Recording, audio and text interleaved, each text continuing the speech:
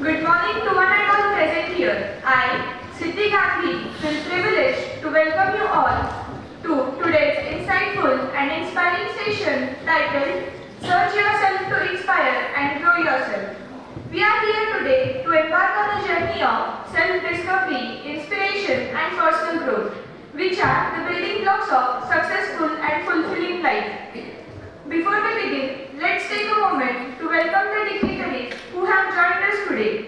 A special welcome to Professor Dr. Kailas Bavale Sir, MA, MPhil, PhD Economics, whose dedication and hard work have always been a source of inspiration. I extend a warm welcome to our Director Dr. Anand Sir, the visionary leader behind VIIT, whose guidance always motivates us to aim higher. We also have with us Dr. Santosh Parak Sir, Head of Department MCA, and Dr. Sagar Nimbaikar Sir, Head of Department MBA. Their support and encouragement have been instrumental in shaping our academic journey. A heartfelt welcome to Professor Ajit Adsur Sir, Coordinator of IQAC Cell and Coordinator of this event, whose relentless efforts towards quality assurance ensure that we stay on the right track. And finally, I welcome all the faculty members and my fellow students, the true spirit of our institution. Today's function is centered around the theme, Search Yourself to Inspire and Grow Yourself. It is said that the journey of 1,000 miles begins with a single step, and that step often starts within us. Our goal today is to ignite that spark within us and push the boundaries of our potential.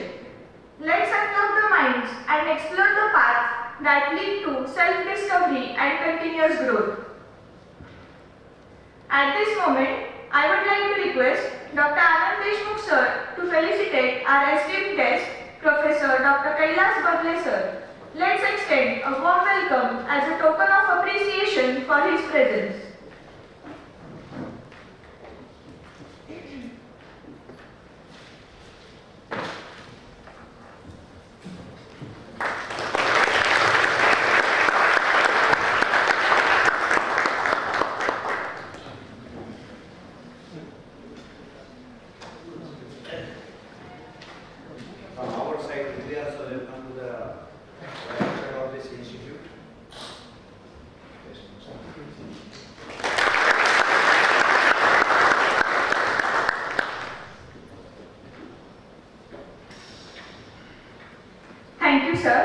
Now, I would like to request Dr. Anand Sir to deliver the welcome address.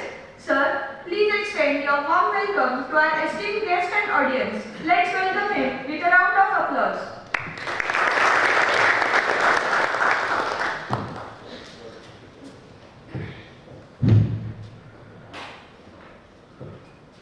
Respected Dr. K.N. Bavale Sir, today's guest speaker, Dr. Santosh Parak, Head of the Department MCA, Dr. Sagar Nimbaikar, Head of the Department MBA, the Coordinator for the Induction Program, Professor Ajit Adsur and his team, teaching, non-teaching staff, and my dear students. Very good morning to you all and welcome to Dr. Bavale Sir. I know personally Dr. Bavale Sir for past decade, 10 years. In his introduction, we will come to know about Sir. Basically, a professor in economics at Gokhale Institute of Politics and Economics, deemed to be University Pune.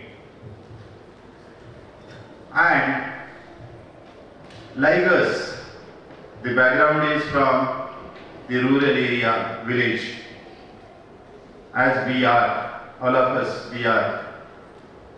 And Sir has contributed a lot, not only in the area of education, but also the development of the rural areas, the villages. Now I have got these 3 books from him, and the most important one for us is the book Knowledge, College and Village. So from the title itself we will come to know that what is there, and it is not only the theory, sir actually practices it. As Mahatma Gandhi has said, go back to the villages. Khedakade chala. The same message sir is spreading among the youth, not only the youth, right from the children going, school-going children. And in our discussions, really, he has given examples that how skill development can also be taken or have been imbibed among the students at the early age, and how they cope up with their skills and practice. We have today a very versatile personality as a guest for this particular function. I am very much thankful, sir, and welcome you at VIIT. Thank you very much.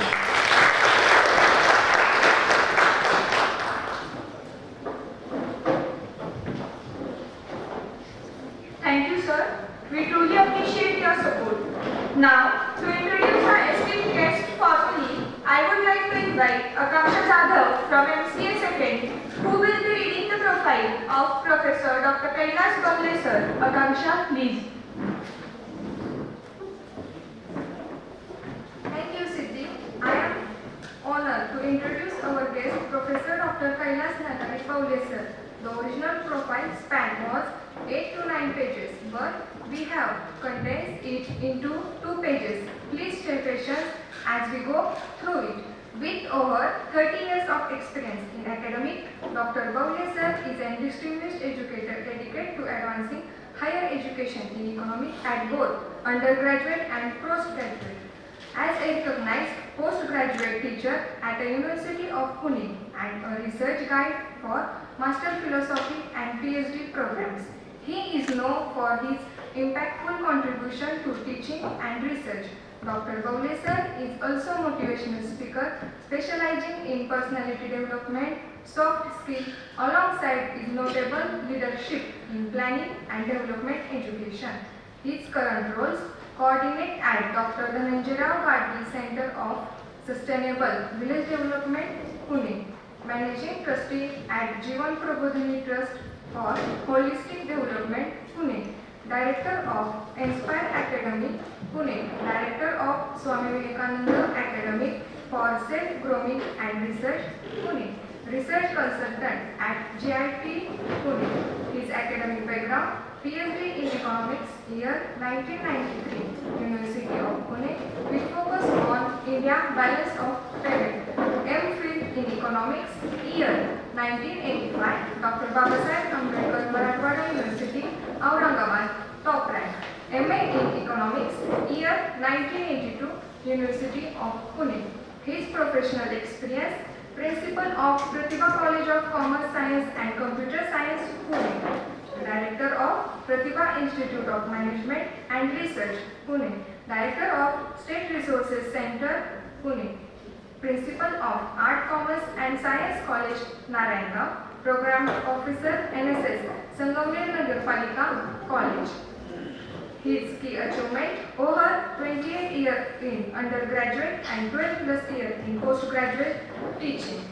Published research articles and books on economics, adult education and sustainable. Participate in over 135 conferences, including international and national seminars. His total publications are 15 research articles, 4 books and 2 newspaper series. His award: Best Citizen of India, Gold Medal Award, year 2016-17. Lifetime Achievement Award by the National and International Compendium, New Delhi, year 2003. Manpatra award by Jagar Sangatna Maharashtra State. His association and membership, lifetime of an India Economic Association and Marathi Arthashastra Parishad, mentor of CIRA, PhD guide and evaluator of a University of Pune and Mumbai, contributor of a Vision 2020 document for the University of Pune. His notable contribution, Dr. Bavale sir's research emphasis sustainable development, region planning and community focus of education. He is dedicated to advancing economic education and holistic community development, make him a key figure both academic and development cycle. Thank you.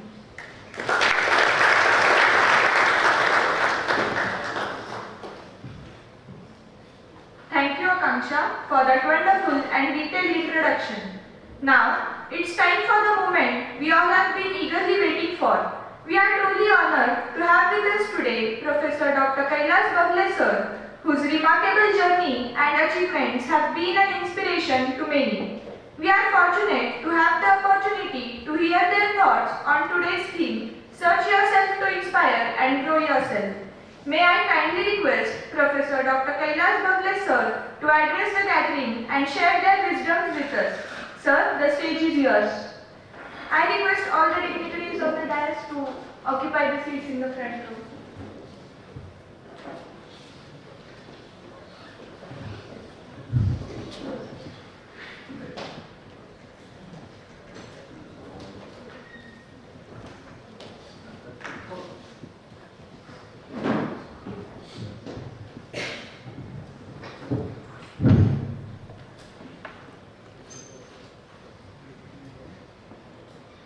Good morning. Good morning. How are you? Not fine? Fine or very fine? Very fine. So okay. It gives me a very immense pleasure to be here in this very beautiful campus, Vidya Pratishthan's Institute of Information Technology. The students of MBA and the students of MCA. Today, I am here to share my few thoughts about your personality, your career, and the path ahead of your life.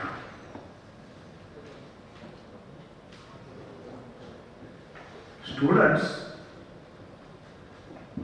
I heartily welcome you in this program. Today marks the beginning of an exciting journey as you embark on this academic adventure. I congratulate all of you to choose a very, very enthusiastic, infrastructurally well this institute. As this is the first step towards acquiring the knowledge, skills, and using all this in your throughout life. I think knowledge is the best weapon to develop anybody. There is no any other instrument which lead you towards a success in the life. So this is what the introduction about this program. But let me congratulate first of all to the management of this institute as well as the director, Dr. Anand sir, his team, and teachers and students. How many are from the out of the Maharashtra? Only one. From which place? Madhya Pradesh. Okay. It's neighboring state. So everybody is understanding Marathi, no? Or not? Yes. Are you familiar with the mother tongue or the foreign language? In mother tongue. आईची भाषा. 3 दिवसापूर्वी केंद्र सरकारने एक निर्णय घेतला, की ज्या निर्णयाची हे महाराष्ट्र खूप वर्ष वाट पाहत होतं. कुठला निर्णय झाला तो? मराठी भाषेला अभिजित भाषेचा दर्जा मिळाला. त्यापूर्वी मराठी भाषा होती का नव्हती? होती. भाषेला ज्ञानाचा दर्जा केव्हा मिळतो आणि भाषेला संस्कृतीचा दर्जा केव्हा मिळतो, हे ती भाषा किती जीवनात वापरली जाते त्याच्यावर अवलंबून असतं. मी हे मुद्दाम एवढ्यासाठी सुरुवातीला सांगतोय की ठीक आहे, हे आपण जे ज्ञानभाषा जी आहे त्या ज्ञानभाषेचा आदर केला पाहिजे, परंतु आपली भाषा आपण जपली पाहिजे. हे मीच म्हणतोय असं नाही. कुसुमाग्रजांनी एका कवितेमध्ये असं म्हटलं होतं, भाषा मरता देशही मरतो, संस्कृतीचाही दिवा विझे. याचा अर्थ भाषा आणि देश यांचा खूप जवळचा संबंध असतो. भाषा ही संस्कृतीची वाहक असते. आपली संस्कृती आपल्या भाषेमधून पुढे जात असते. आज आपण ज्या विषयाबद्दल बोलणार आहोत त्या विषयाचा आणि आपल्या जीवनाचा, आपल्या करिअरचा, आपल्या संपन्नतेचा खूप जवळचा संबंध आहे. मी मुद्दाम विचारलो की इथे महाराष्ट्राच्या बाहेरचे किती आहेत. पुष्कळ वेळ असं होतं की आपण एखाद्या विशिष्ट पद्धतीनं सांगण्याच्या भूमिकेत जेव्हा जातो तेव्हा सांगायचं राहून जातं, पद्धतच पुढे राहते. जे सांगायचे ते राहून गेलं तर त्या विषयाला आपण न्याय देऊ शकत नाही. म्हणून आज मी तुमच्याशी बायोलिंग्विस्टिक बोलणार आहे. थोडंसं चालेल का तुम्हाला? काही इंग्रजीच पाहिजे असं काही आग्रह नाही ना? मला माहिती आहे तुम्ही सगळी मातीतली मुलं आहात आणि या मातीतल्या मला मी मग सरांना विचारलं की साधारणपणे कुठल्या देशातनं मुलं इथे येतात. ते म्हणजे देशातनं, राज्याच्या बाहेरचे नाहीये, म्हणजे या परिसरामधले सगळे आहेत. पण सर्वांचं बॅकग्राऊंड बहुतेक शेतकरी कुटुंबातले मुलं आहेत मला असं वाटतं. बरोबर आहे? अगदी एक्सेप्शनल काही गोष्ट सोडून दिवा.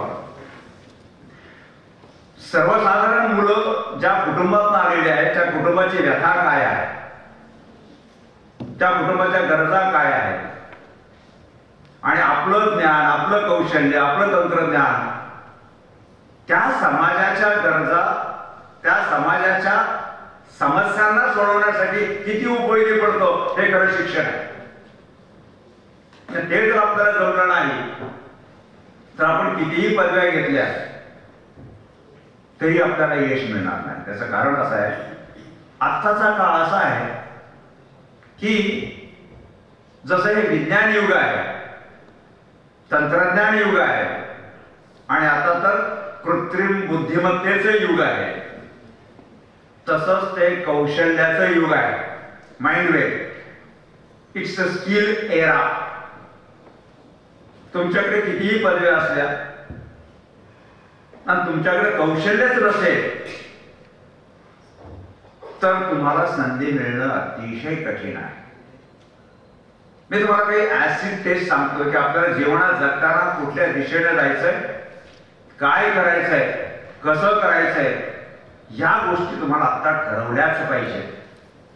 आणि म्हणून कुठल्याही जीवनाचा पाथ किंवा मार्ग स्वीकारताना माझ्या ज्ञानाचा, माझ्या कौशल्याचा आणि माझ्या संपूर्ण जीवनातील घेतलेल्या एकूण अनुभवाचा माझ्या समाजाला उपयोग होईल का, माझ्या कुटुंबाला उपयोग होईल का, हा विचार पहिल्यांदा आपल्याला आला पाहिजे. मी कौशल्य का म्हटलं, तुम्ही आता जे शिकत आहात, मग MCA असेल, MBA असेल, त्या डिग्रीमध्ये काही कौशल्य आहेत की नाही? आहेत का? स्किल्स तुमच्यापैकी काही मॅनेजमेंट स्किल्स शिकतील, व्यवस्थापनाचं कौशल्य शिकतील, तुमच्यापैकी काही तंत्रज्ञानाचं कौशल्य शिकतील, संगणकाला ऑपरेट करायला शिकला, रोबोटिक्स मध्ये काही विचार करतील. हे तंत्रज्ञान, हे कौशल्य आहे. अशा प्रकारची कौशल्य आता लहान वयापासून शिकवावीत असं NEP मध्ये सांगितलेलं आहे. National education policy, new education policy जी आहे त्याच्यात स्किल्स हा एक वेगळा चॅप्टर आहे. त्याचं महत्व खूप आहे आणि म्हणून आता 6th स्टँडर्ड पासून स्किल्स हा सब्जेक्ट आता सुरुवात केलेला आहे. भाषा जर त्या व्यक्तीच्या परिचयाची नसेल, त्या व्यक्तीच्या जवळची नसेल, तर ते ज्ञान त्याच्यापर्यंत पोहोचायला अडथळा निर्माण होतो. आताच्या NEP मध्ये देखील सांगितलेलं आहे की मातृभाषेतून शिकलं पाहिजे आणि ज्ञानभाषेचा आपण अभिमान धरला पाहिजे.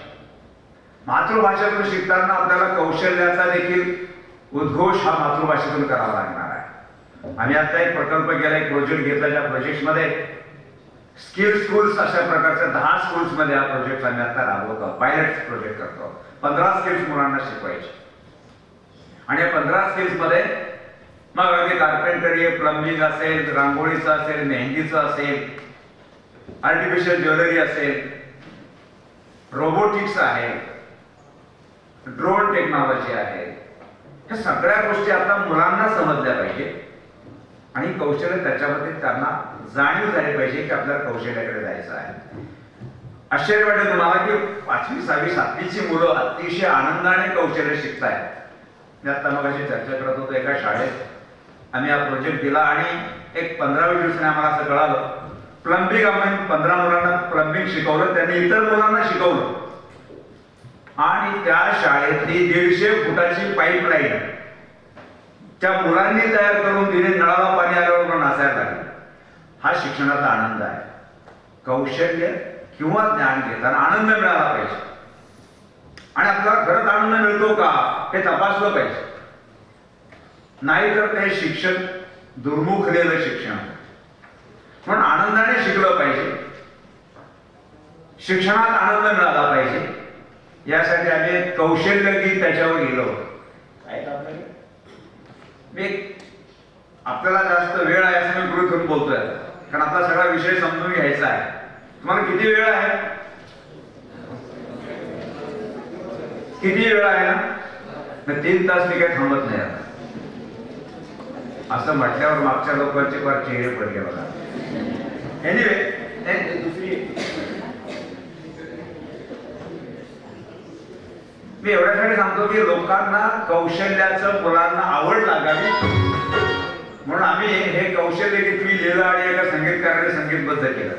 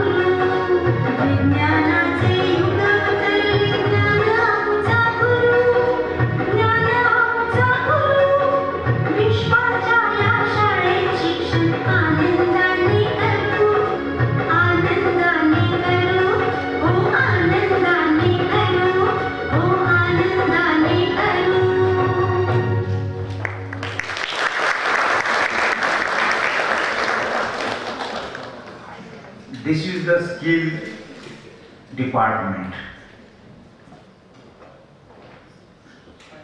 Each of you must acquire at least one skill in your life.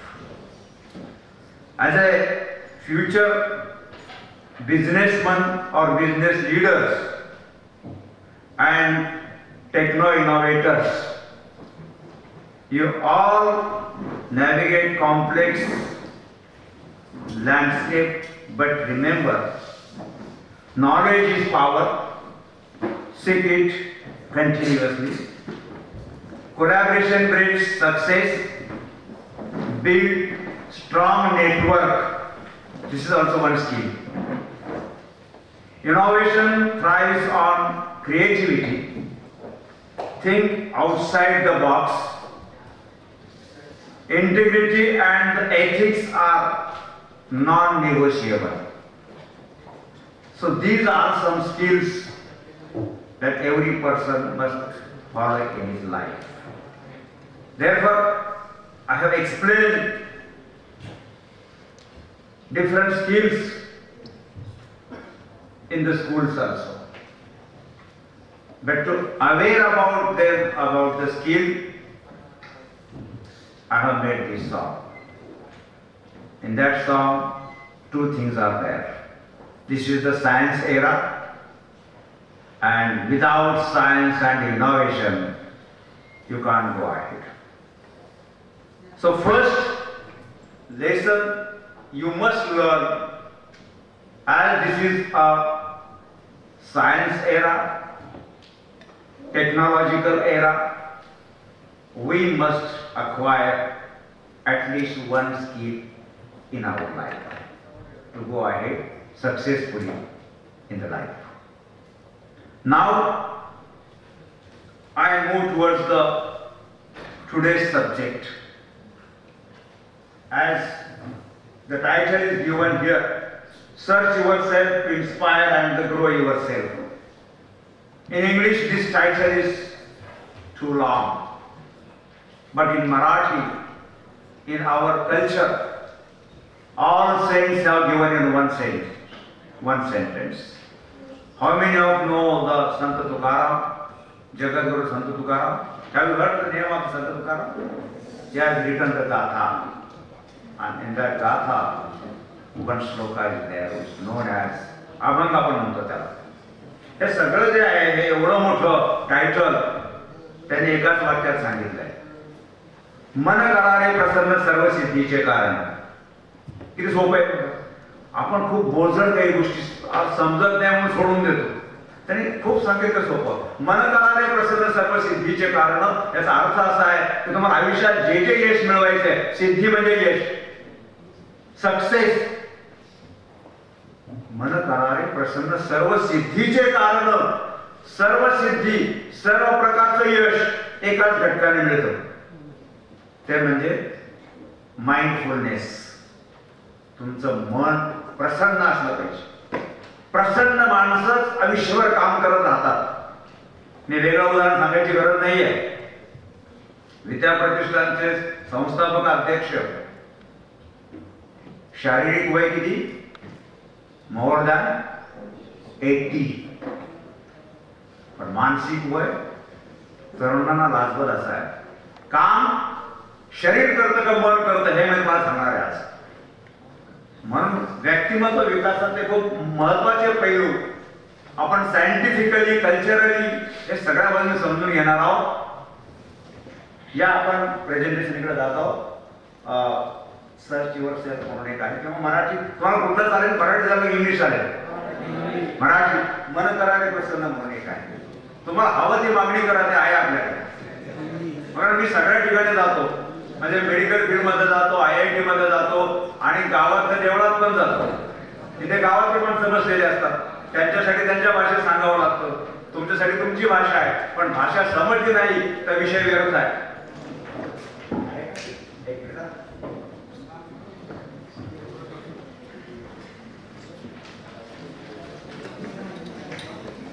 चालेल ना मराठी? वळेल म्हणायचं, चालेल काय? Okay. Anybody has a difficulty with Marathi? No. Okay.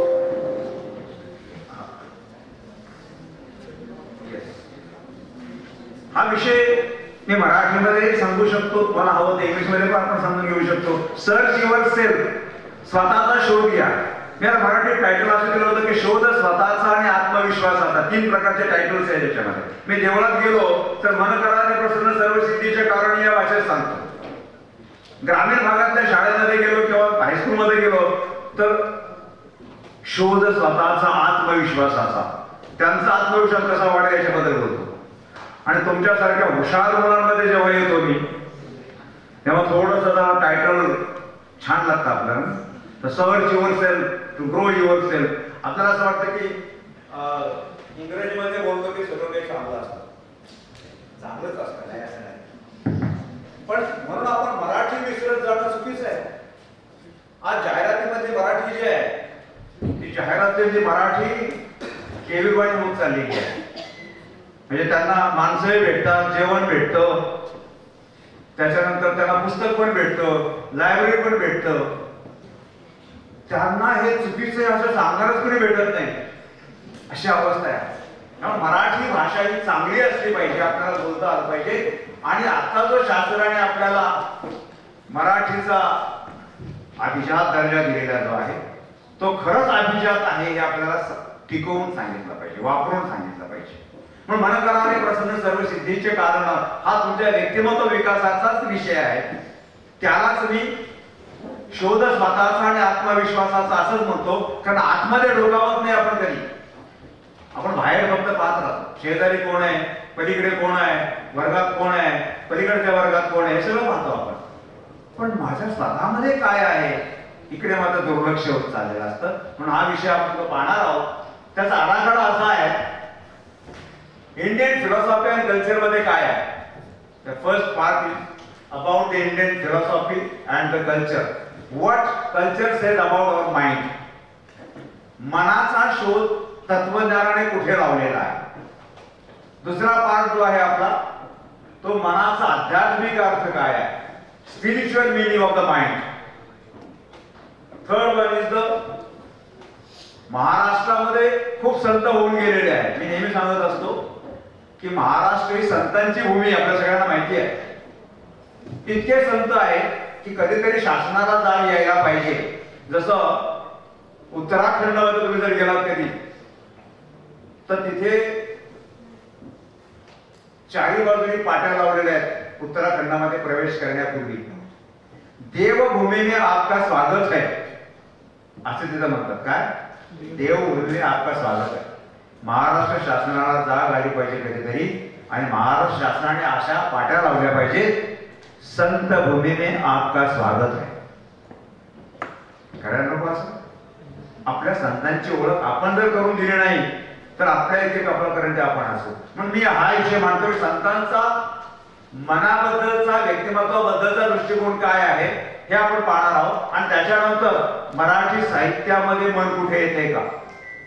Marathi साहित्यामध्ये म्हणजे कुठे आपल्यामध्ये गद्य आणि पद्य असतं ना, आपण कवितांमध्ये कुठे मन आलंय का, गाण्यांमध्ये कधी मन आलंय का, हे आपण पाहणार आहोत. आणि त्याच्यानंतर पुढे मन आणि व्यक्तिमत्व याबाबतचा वैज्ञानिक दृष्टिकोन. मी आता मग म्हटलं की we R living in the science era.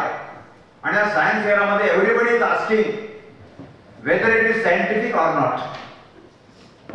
मी तुम्हाला ज्ञानेश्वरी मध्ये 4 अभंग सांगितले, गीतेमध्ये तत्वज्ञान सांगितलं, तरी तुम्ही शेवटी मला विचारणार आहात की सर हे वैज्ञानिक आहे का. आणि या जनरेशनला प्रत्येक गोष्ट सायंटिफिकली हे प्रूव्ह करून द्यावा लागतं. तिथे आपण कमी पडतो, तिथे इलाइट क्लास कमी पडतो, टीचिंग कम्युनिटी कमी पडते. की आमच्याकडे अभंग आहे, आमच्याकडे संस्कृती आहे, पण ती सायंटिफिक आहे असं आम्ही मांडलेलं नाही आहे. ती मांडण्याची खूप गरज आहे. तेव्हा या जनरेशनला कळेल की आपल्या संस्कृतीमध्ये ज्ञानाचं भांडार आहे.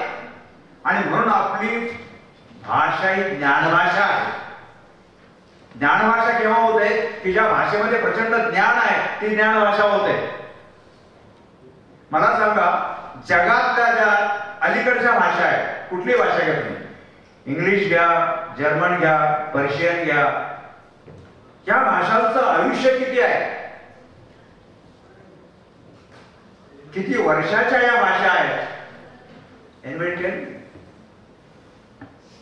कमीत कमी त्या देशाचं वय तेवढी ती भाषा असेल ना, त्या भाषेचं वय तेवढं असेल. कुठलाही विकसित देश आजचा हा 250 वर्षापेक्षा जास्त जुना नाहीये. मी काय सांगतोय, 250 वर्ष म्हणजे त्या देशाची भाषा किती वर्षाची झाली? 250 वर्षाची भाषा झाली. भारत हा एकमेव देश आहे की ज्याला 5000 वर्षाची संस्कृती आहे. इतका जुना देश या पृथ्वीवरती दुसरा कुठलाच नाहीये. युनोचे मेंबर्स आज 190 देश आहेत. त्याच्यात 5000 वर्षाचा इतिहास असणारा एकच देश आहे. आणि म्हणून आपली भाषा एवढी जुनी आहे. एवढ्या जुन्या भाषेला शासनाने जो दर्जा दिला हिजाजचा, तो अलीकडे दिलेला आहे. तो विषय सोडून द्या तुम्ही. पण हिचं मूळ संस्कृत मध्ये आहे. वेदांची निर्मिती अपौरुषेय असं म्हणतो आम्ही, पण वेद 5000 वर्षापूर्वी निर्माण झाले असं जरी मानलं तरी भाषेचा इतिहास 5000 वर्षाचा आहे. त्याच्यानंतर तो वेदानंतर ते सगळं संस्कृतचं पुढे गीतेमध्ये तत्वज्ञान आलं. तेच गीतेचं तत्वज्ञान पुढे ज्ञानेश्वराने 800 वर्षापूर्वी ज्ञानेश्वरीमध्ये आणलेलं आहे. पुढे मग तुकारामाची गाथा आहे 450 वर्षापूर्वी. आणि आता अलीकडे आपण जे मराठीमध्ये अनेक साहित्य पाहतो ते सगळं साहित्य त्याचं मूळ इतक्या वर्षाचं आहे. आपण आपला अभ्यास करत नाही म्हणून आपल्याला आम्ही कमी समजतो. आपणच आपल्याला जर कधी अभिमानाने पुढे सांगितलं नाही, आपल्या वैभवाचं गीत गायलं नाही, तर इतर लोक त्याला आपल्याला मान्यता देणार नाही. माइंड वेल, learn English, fluent English, everything करा, काही प्रॉब्लेम नाहीये. पण मराठीतलं जे प्रचंड ज्ञान आहे या ज्ञानाचा अभ्यासही करा. खरं एवढ्यासाठी मी इथे आलोय की आज जगभरामध्ये जे चालू आहे त्याच्यामध्ये केवळ काहीच भाषा ज्ञान भाषा आहेत असं मानलं जातं, असं नाहीये. आणि तुम्हाला हेही सांगतो की आपल्या मूळ ज्ञानाचं इमिटेशन सगळ्या भाषांमध्ये चालू आहे. आता ज्ञानेश्वरीच्या अनेक भाषांमध्ये रूपांतर झालेलं आहे, भाषांतर झालेलं आहे. गीतेचं भाषांतर अनेक भाषांमध्ये झालेलं आहे.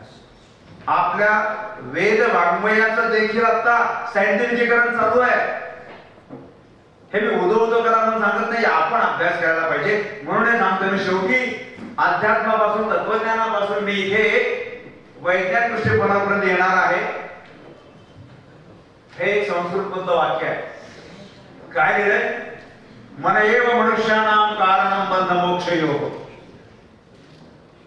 माणसाच्या बंधनाचा आणि मुक्तीचा एकच घटक आहे, तो कोणता आहे? मन. मनच माणसाला बंधनामध्ये ठेवतं आणि मन माणसाला मुक्तही करू शकतो. हे तत्वज्ञान मला कळालं तर तुम्ही खूप एनर्जेटिक होता. आणि एनर्जेटिक कसं व्हायचं हे आपल्याला आता यापुढे शिकायचं आहे. काय याचा अर्थ होतोय? मन ही मनुष्य के बंधन और मोक्ष का कारण है. मनुष्य के बंधन या मोक्ष का कारण मन ही होता है.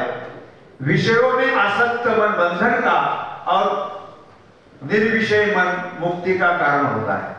आपण विषयासक्त जेव्हा होतो तेव्हा बंधनात आलो आणि निर्मोही जेव्हा होतो तेव्हा आपण बंधन मुक्त होतो. म्हणजे कारण कोण आहे? शेवटी आपल्याला बांधून ठेवायला कारण कोण आणि मुक्त करायला कारण कोण आहे?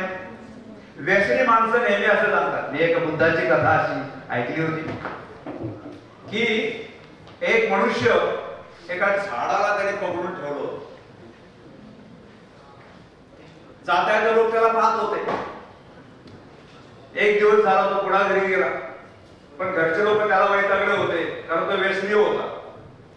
त्याला सगळं म्हणायचे कारण तो व्यसन सोड, व्यसन सोड. तो म्हणायचा नाही नाही, व्यसनाने मला पकडून ठेवलंय, व्यसन मला सोडत नाहीये असं तो म्हणायचा. आता याचा सांगायचं पुढे की व्यसन तू पकडलंयस, तुझ्या मनाने व्यसन पकडलंय, हे सांगण्यासाठी बुद्धांना त्याला सांगावं लागलं. बुद्धाने शिष्याला सांगितलं की तू अशी अशी कुठली तरी युक्ती कर आणि त्याला सांगितलं झाडाला जाऊन पकड. मग त्याने झाडाला मिठी मारली आणि हा त्याला जाऊन सांगतो की अरे तू झाडाला काय मिठी मारली? तो म्हणला झाड मला सोडत नाहीये. काय म्हणला? झाडच मला सोडत नाहीये, झाड मला सोडत नाहीये. मग हा त्याला म्हणतो की अरे तू झाडाला पकडलंयस, झाडांनी तुला पकडलं. तेव्हा तो म्हणतो की तू व्यसनाला पकडलेस, व्यसनाने तुला पकडले नाहीये. व्यसन सोडण्याची इच्छा कोणी करायला पाहिजे? तुझ्या मनाने इच्छा करायला पाहिजे. बंधनाचं मूळ कारण हे मन आहे, हा त्यातला महत्वाचा भाग आहे. हा 5000 वर्षापूर्वीचा जो उल्लेख मी वेदांचा केला, 4 वेद आपल्याकडे होऊन गेलेले आहेत. त्याच्यातला सर्वात जुना वेद ऋग्वेद हा आहे. ऋग्वेदामध्ये ऋचा आहे. आनो भद्रः क्रतवो यन्तु विश्वदा. म्हणजे काय? Let's receive the good thoughts and ideas from all directions.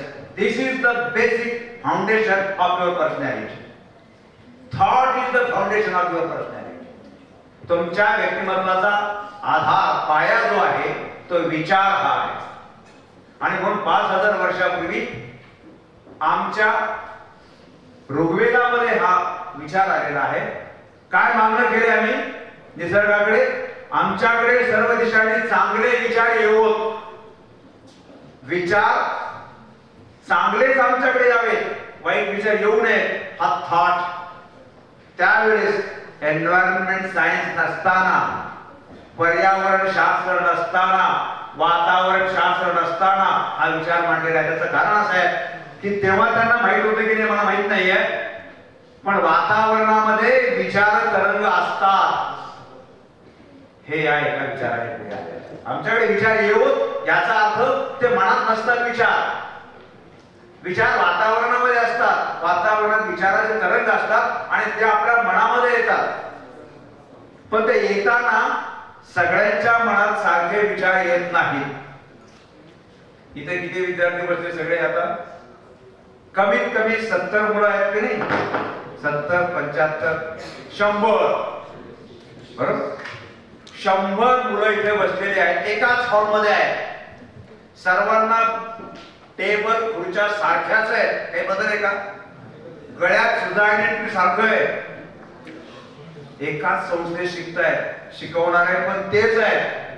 आता तुम्ही सगळे इथे बसलेला आहात, प्रत्येकाच्या मनात वेगळा विचार आहे की नाही? प्रत्येकाच्या मनात वेगळा विचार आहे. आता मी विचारलं तर मला शॉक बसेल कोणी कोण काय काय विचार करता येते. इतके वेगवेगळे विचार त्याच्या मनामध्ये आता. त्याचं कारण असं आहे की या वातावरणामध्ये वेगवेगळ्या विचाराचे तरंग आता आहे. दिस इज द सायन्स. वेवलेन्थ कळतं ना आपल्याला? वेव्ज असतात, वेव्ज. आणि त्या वेवलेन्थ सगळीकडे असतात. मी तुम्हाला विचारलं इथे की आता या हॉलमध्ये लता मंगेशकरचं गाणं आहे की नाही? किती सोपा प्रश्न आहे. लता मंगेशकरचं गाणं आहे की नाही या वातावरणात? कोड्यात टाकणारा प्रश्न आहे, पण उत्तर सोपं आहे. गाणं आहे, फक्त ते आम्हाला ऐकू येत नाही. का? तर ते इन्स्ट्रुमेंट आम्ही इथे वापरलेलं नाही. आता इथे रेडिओ आणला आणि जर ट्यून केला तर पुणे आकाशवाणी केंद्रावर जे काही प्रोग्राम चालू आहे, जी गाणी चालू आहे ती इथे आहेत ना, ते तुम्हाला ऐकू येतील ते ट्यून केल्यानंतर. याचा अर्थ त्या फ्रिक्वेन्सीला त्या वेव्ह चालू आहे. Electrons R messenger particles.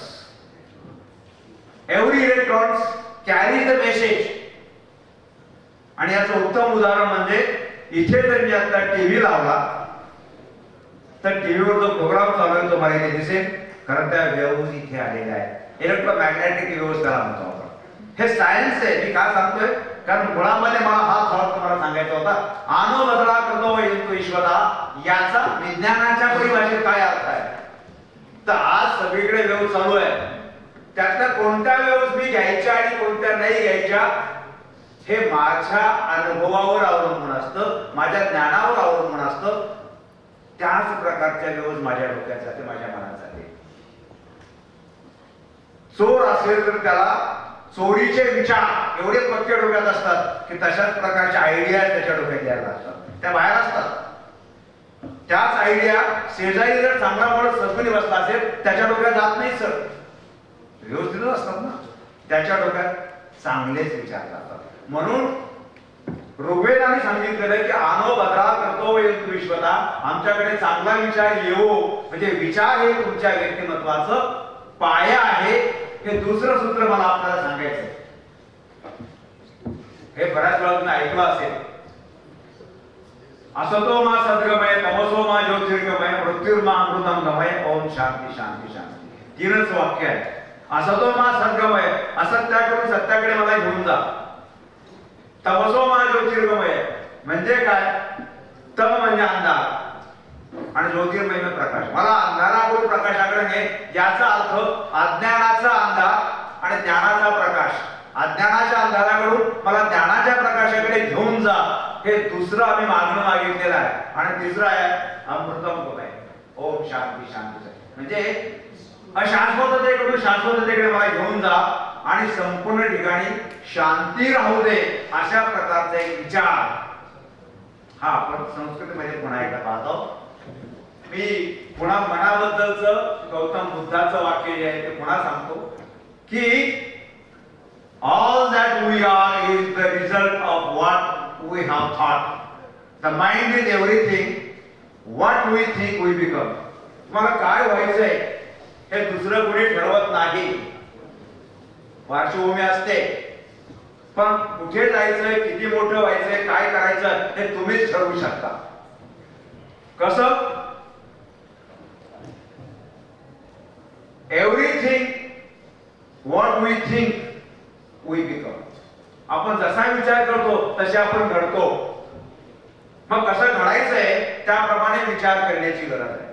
हा पर्सनॅलिटी मधला खूप महत्वाचा सायंटिफिक भाग आहे. मला जर चांगलंच व्हायचंय तर विचारधारा माझी चांगली असली पाहिजे. विचार जेव्हा क्षणभर विचार वाईट येतो तेव्हा काय घडतो हे सेल बायोलॉजी मध्ये सांगितलेलं आहे. बायोलॉजी विषयी माहिती आहे का? सेल बायोलॉजीनुसार आपल्या शरीरामधल्या पेशी सातत्याने मरत असतात आणि नवीन पेशी जिवंत निर्माण होत असतात. त्याचा रेट किती आहे माहिती आहे का? 12.5 कोटी पर सेकंद. एवढ्या पेशी एका क्षणामध्ये नष्ट होतात, दुसऱ्या तेवढ्या निर्माण होतात. इतक्या वेगाने आपलं शरीर बदलतं, आपल्याला माहित पण नाहीये सगळ्या गोष्टी. मी क्षणभर चांगला विचार केला तर 12.5 कोटी पेशींपर्यंत तो थॉट जातो, आणि वाईट विचार केला तर एका क्षणात 12.5 कोटी पेशी डॅमेज होतात बॅड थॉट. एवढं मोठं संक्रमण त्या शरीरामध्ये चालू असतं. म्हणून बुद्ध त्यावेळेस त्यांनी सांगितलं, आता सायन्स कळतं आम्हाला, सगळं एक्सपेरिमेंट कळतंय, पण त्यावेळेस सुद्धा सांगितलं तुम्ही जसे विचार करता तसे घडता. म्हणून विचार हा महत्वाचा पाया आहे, लक्षात घेतलं पाहिजे. बघा विचार करतो. आता हे सगळं आपण वेदांकडून संपूर्ण देशामध्ये म्हणा किंवा जगाच्या पातळीवरती गीता हा एक फार महत्वाचा सायकोलॉजिकल मानसशास्त्रीय अशा प्रकारचा ग्रंथ हा आपण मानतो आहोत. याच्यामध्ये मी ते मुद्दाम तुम्हाला मनाचं संक्रमण कसं कसं चाललेलं हे सांगतो तुम्हाला. शेवटी आपल्याला सायंटिफिक माइंड म्हणजे काय, पॉवर किती असते, आपण कशी वापरावी, व्यक्तिमत्वाचा आणि या पॉवरचा शक्तीचा संबंध कसा आहे हे आपल्याला समजून घ्यायचं. त्याची सर्च वर काय मला शोधायचं माझ्यामधलं, हा त्याचा महत्वाचा भाग. पण इथे नैनम छंदम ते शस्त्राने नैनम लहती पावका न चैनम खेळ त्यांच्या बंदोशो शेती मारोका. हे दुसऱ्या अध्यायातला एक श्लोक आहे. हा श्लोक रणांगणावरती श्रीकृष्णाने अर्जुनांना सांगितला. केव्हा सांगितला? अर्जुन असं म्हणाले होते की समोर हे सगळे जे युद्धामध्ये माझ्या समोर जे आहेत ते सगळे माझे नातेवाईक आहेत, माझे गुरु आहेत, यांना मी मारणार नाही, यांच्याशी मी युद्ध करणार नाही. आणि त्यांनी गांडीव धनुष्य खाली ठेवलं.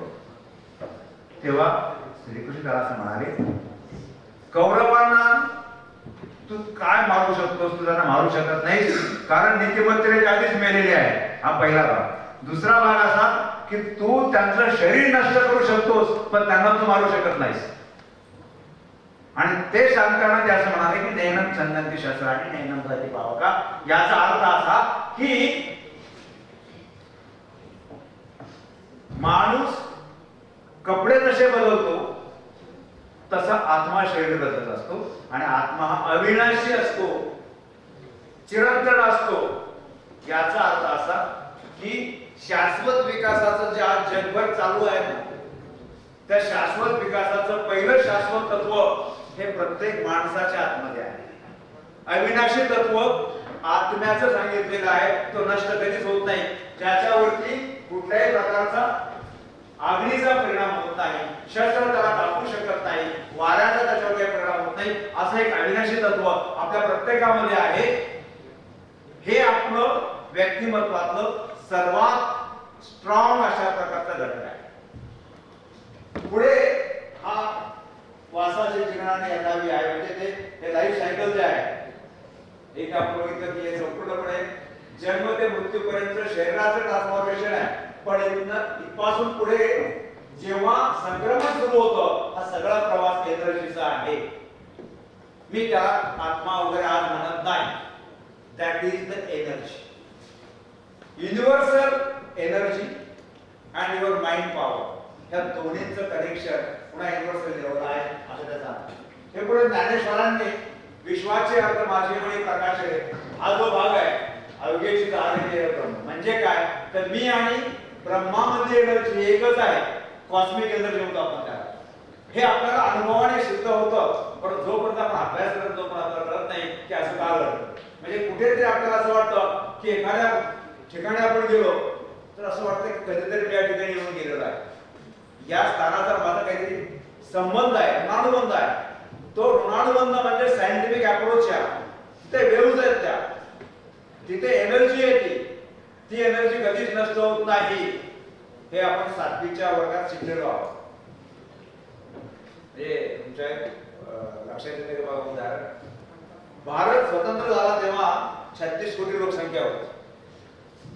या संपूर्ण जगाची त्यावेळेची लोकसंख्या कदाचित 300-400 कोटीच्या आसपास असेल. बरोबर. आज जगाची लोकसंख्या किती आहे?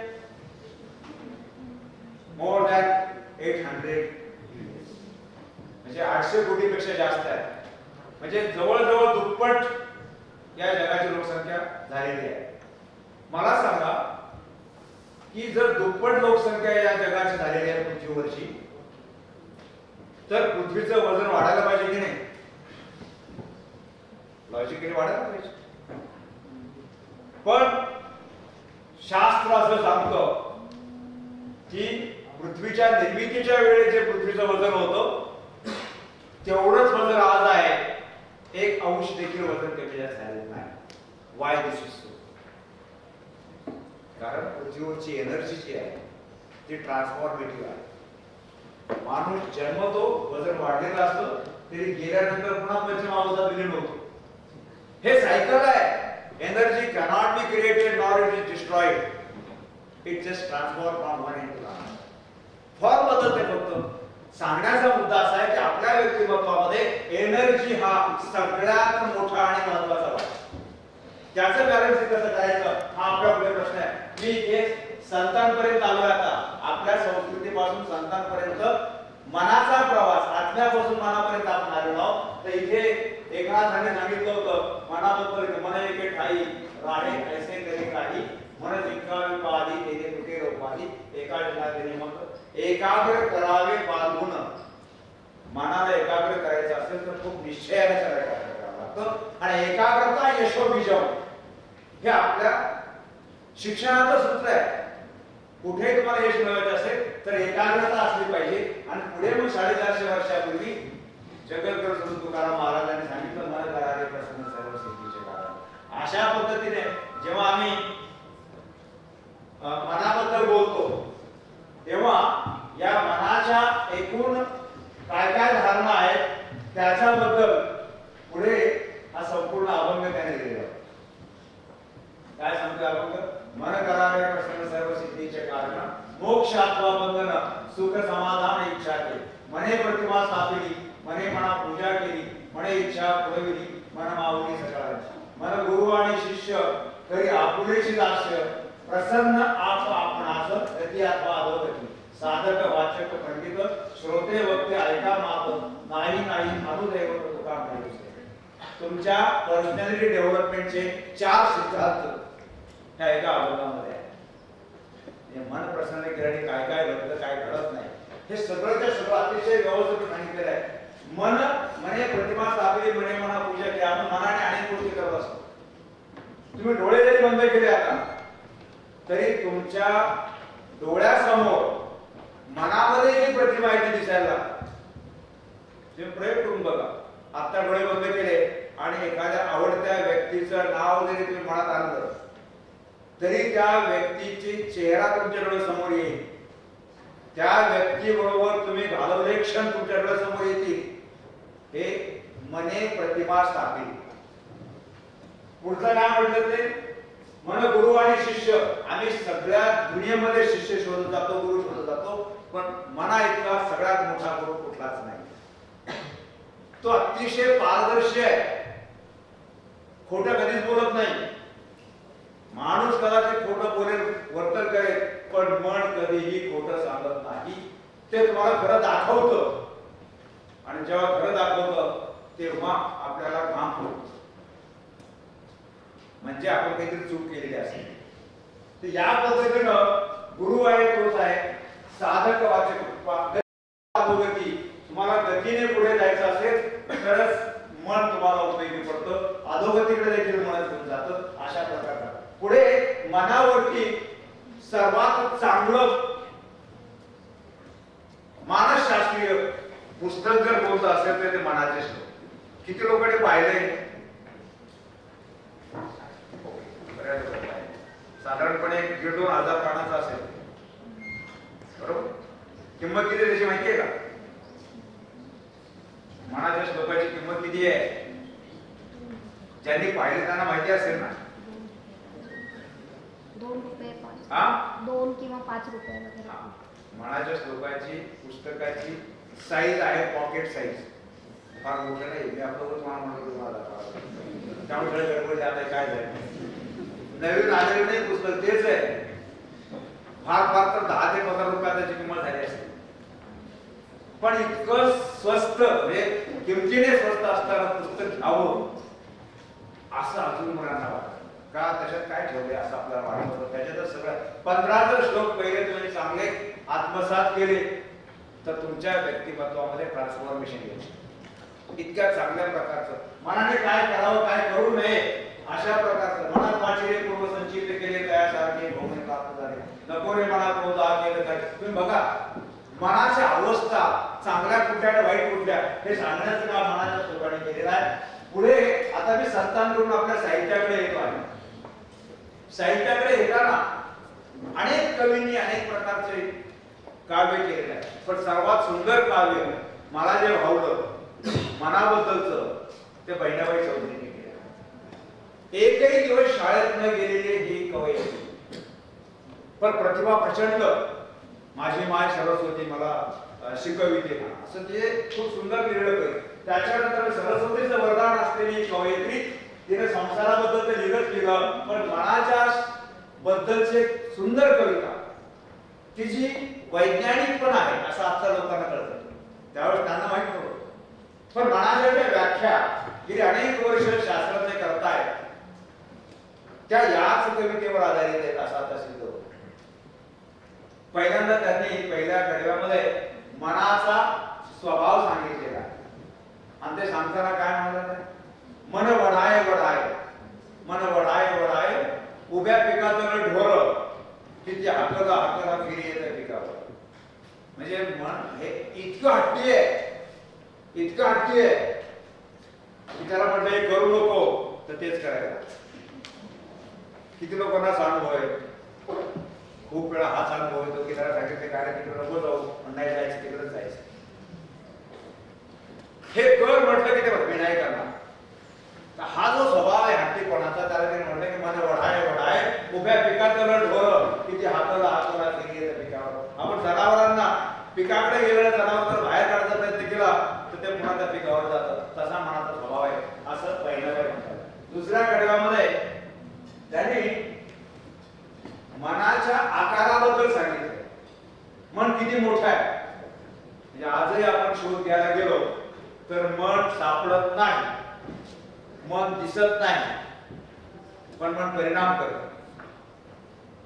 मग त्या असं म्हणाले की मन केवळ केवळ, मन केवळ केवळ जसा खाकसाचा दाणा, मन एवढं एवढं आबायाचा बी मायना. म्हणजे त्यांनी अशी काही व्याख्या केलेली आहे की मन अतिशय लहान आहे, त्यावेळी स्वयंपाकघरातला सर्वात लहान अशा प्रकारचा आकारचा पदार्थ म्हणजे खसखस. मन एवढं एवढं जसं खाकसाचा, खाकस म्हणजे खसखस, खाकसाचा दाणा मन एवढं एवढं आबायाचा बी मायना. इतकं मोठं आहे की ते आभाळात सुद्धा मावत नाही. म्हणजे त्याच्यापेक्षाही मोठं मन आहे. आपण म्हणतो ना जरा मन मोठं करा, मोठं केलेलं मन सगळं आतमध्ये येईल, पण मन मोठं केलं नाही तर मग जवळचा माणूस देखील आतमध्ये येतो, ते लांबच राहतं. तर अशा पद्धतीने आकारमान सांगितलं. तिसऱ्या कडव्यामध्ये मनाच्या वेगाबद्दल सांगितले की जे आता सायन्स क्षेत्रामध्ये शास्त्रज्ञ मनाचा जो शोध घेत आहे तो वेगाच्या अनुषंगाने घेत आहे. त्याच्याबद्दल मी तिसऱ्या कडव्यात सांगणार आहे. मग ते असं म्हणाले की मन पाखरू पाखरू त्याची काय सांगू मात, मन पाखरू पाखरू त्याची काय सांगू मात, आता होतं भुईवर गेलं गेलं अभयात, क्षणार्धात कुठेही जातो त्याला मन असं म्हणतात, असं बहिणाबाईंनी सांगितलं. आणि आता 1957 साली 1957 ला माइंडची जी सायंटिफिक व्याख्या केली ती नेमकी वेगावर केली आहे.